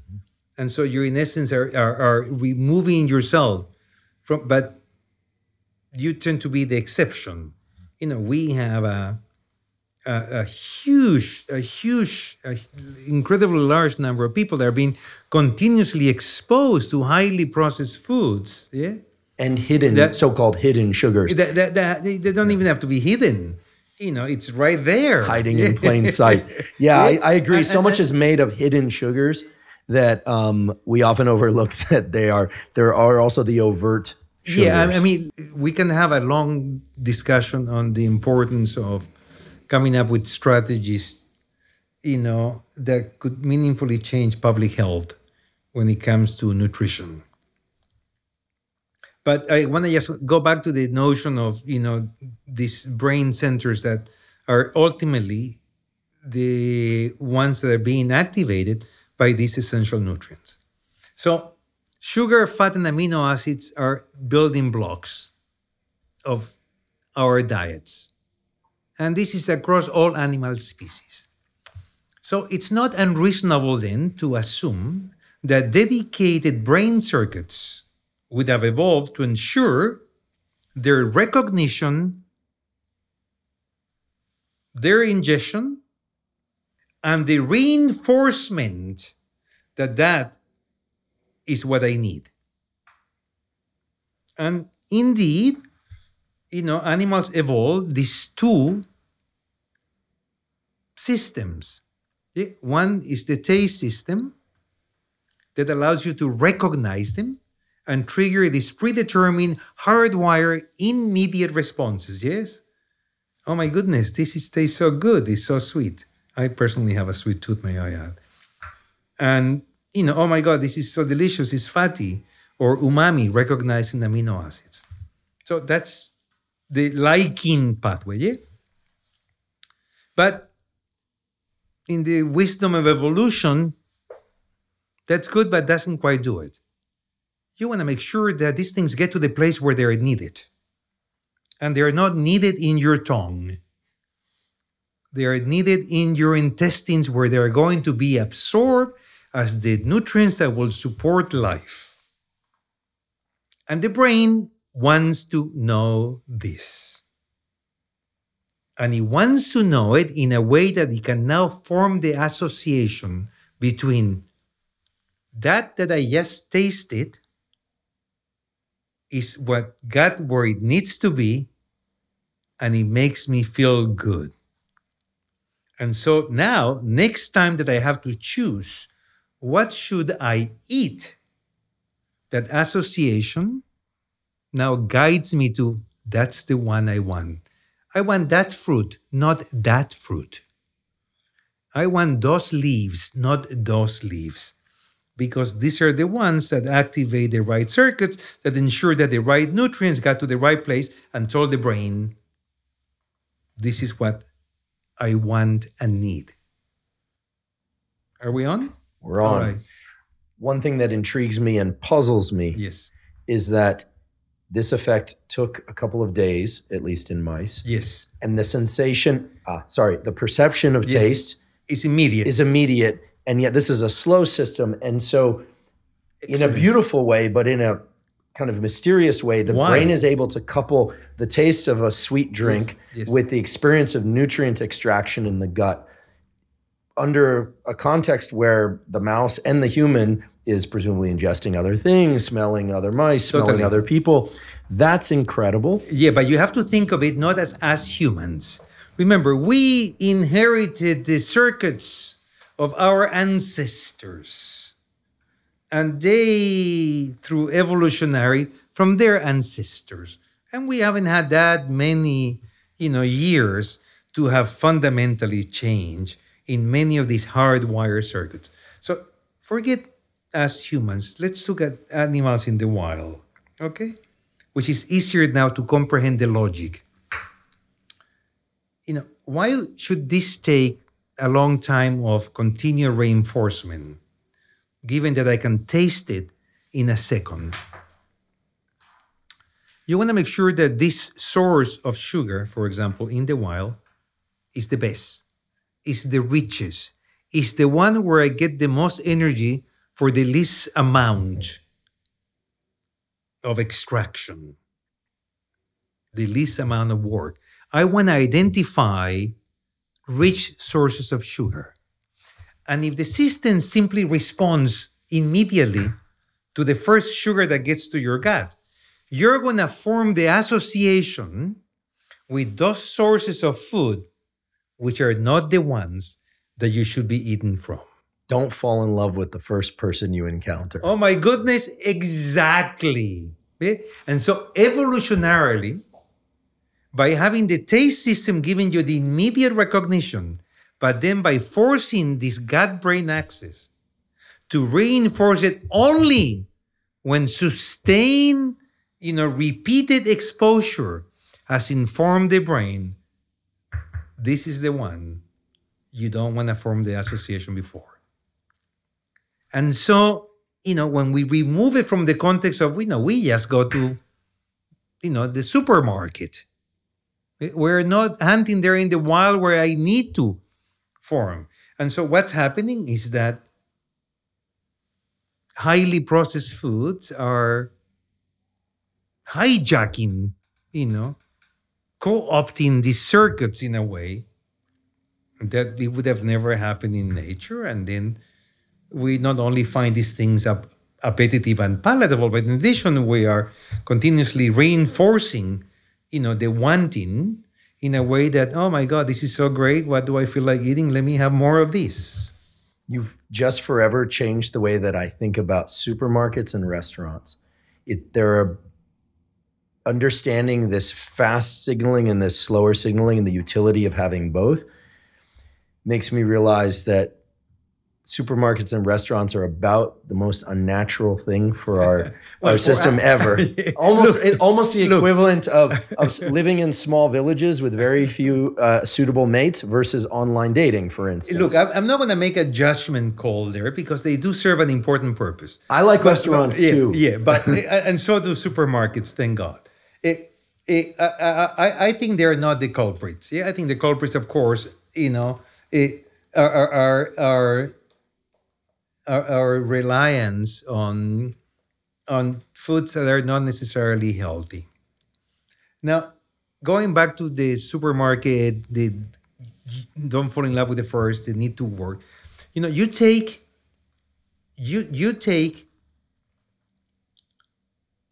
a tangerine and you take an extract of tangerine that you used to cook that spike, let's say, with sugar.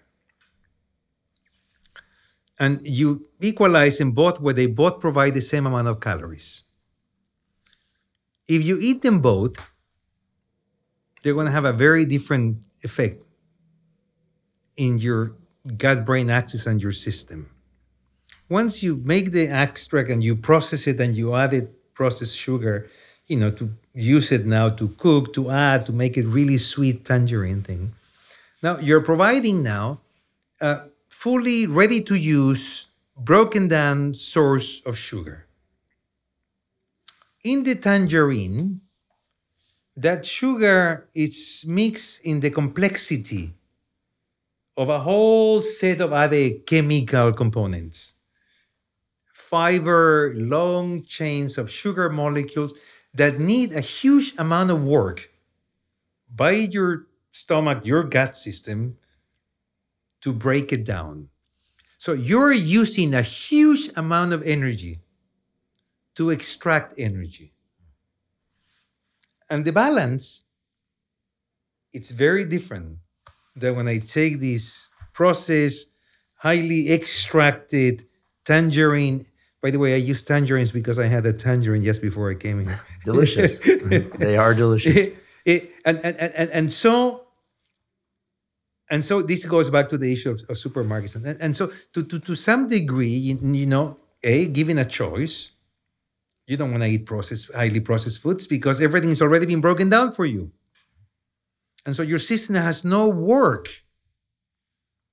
And so you are co-opting, hijacking these circuits in a way that they're being activated at a time scale that normally wouldn't happen.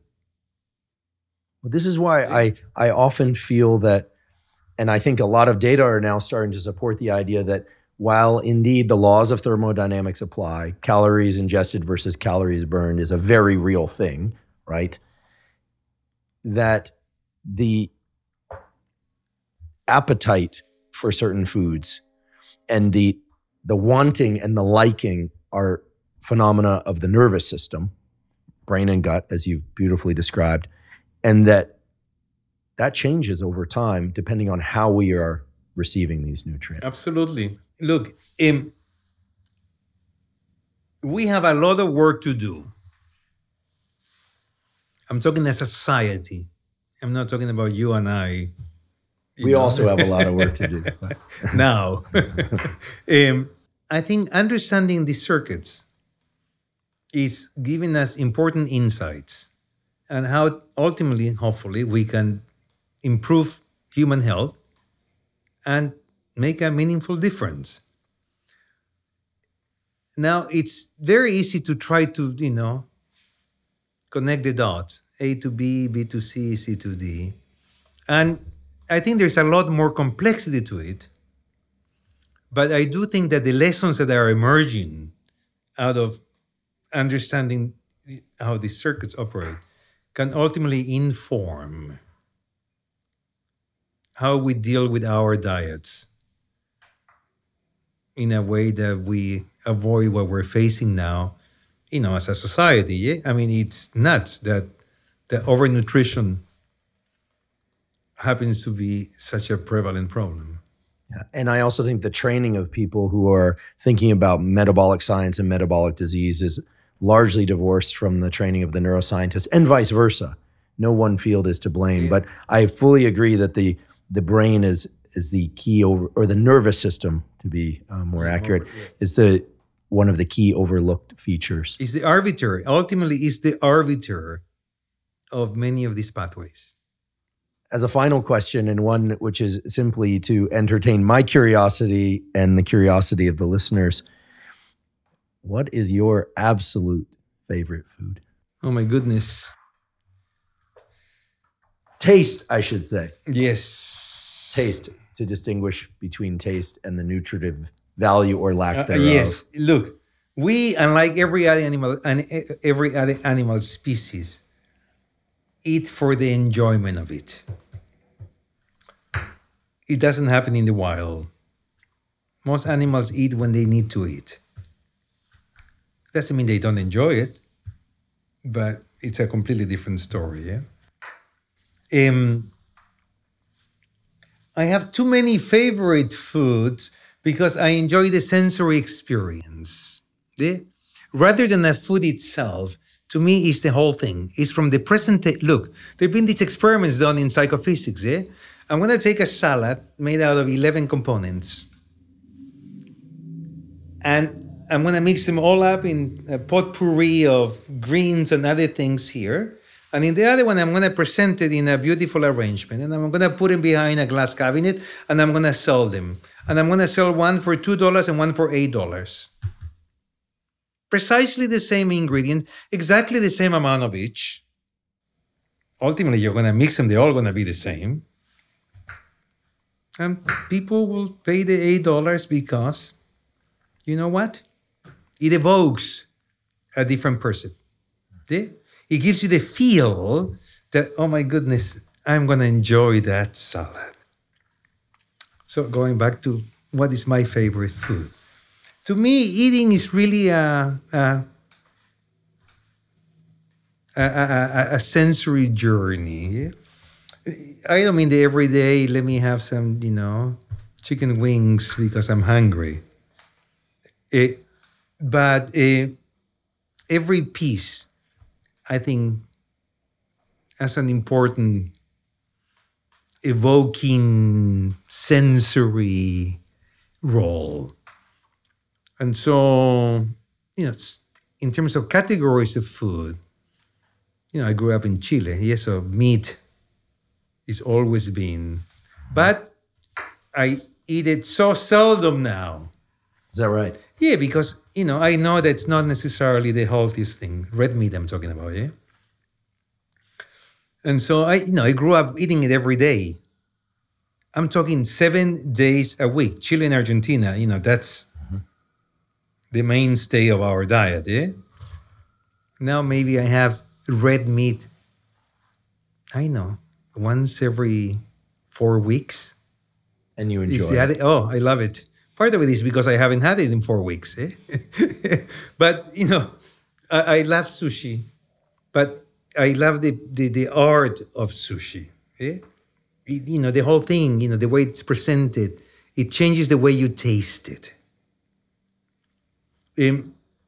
I love ethnic food in particular. You're in the right place. You got it. That was the main reason I wanted to come to New York. No, I'm just kidding. There's also that Columbia University that's... Yeah. And I came here because I wanted to be with, people that are thinking about the brain the same way that I like to think, which, can we solve this big problem? this big question.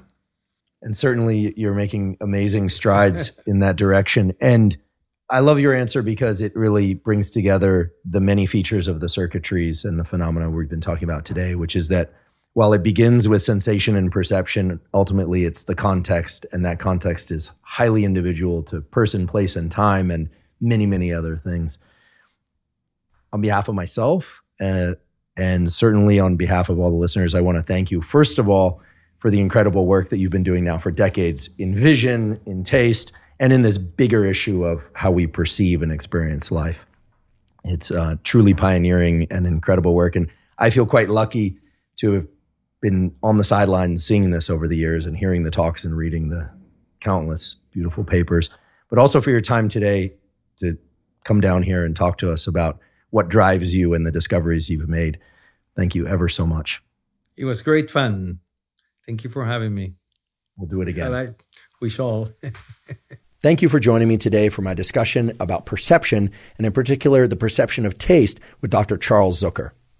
If you're learning from and or enjoying this podcast, please subscribe to our YouTube channel. That's a terrific zero-cost way to support us. In addition, please subscribe to the podcast on Spotify and Apple. And on Spotify and Apple, you can leave us up to a 5-star review. If you have feedback for us in terms of comments related to topics we've covered, or questions, or topics or guests that you'd like us to cover on future episodes of the Huberman Lab podcast, please put those in the comments section on YouTube. We do read all the comments. On today's episode of the Huberman Lab podcast, we didn't talk about supplements, but on many previous episodes of the Huberman Lab podcast, we talk about supplements that are useful for sleep, for focus, for hormone support, and other aspects of mental health, physical health, and performance. If you're interested in some of those supplements, you can go to livemomentous.com/Huberman to see the catalog of supplements that we've helped them formulate and that map directly onto specific protocols described on the Huberman Lab podcast. Again, that's livemomentous.com/Huberman. If you're not already following us on social media, we are Huberman Lab on Twitter and Huberman Lab on Instagram. And at both Twitter and Instagram, I cover science and science-related tools, some of which overlap with the content of the Huberman Lab podcast, but much of which is distinct from the information contained in the Huberman Lab podcast. We also have a newsletter in which we spell out protocols and some summaries from previous podcast episodes. If you'd like to check those out, you can go to hubermanlab.com, go to the menu, and you'll find the Neural Network newsletter. You can sign up for that newsletter simply by providing an email. It's completely zero cost. We have a very strict privacy policy. We do not share your email with anybody. Again, that's hubermanlab.com. Go to the menu and look for the Neural Network newsletter. And if you'd like examples of previous newsletters, you'll also find those at hubermanlab.com. Once again, thank you for joining me today in my discussion with Dr. Charles Zuker about the biology of perception and the biology of the perception of taste in particular. I hope you found that discussion to be as enriching as I did. And last but certainly not least, thank you for your interest in science.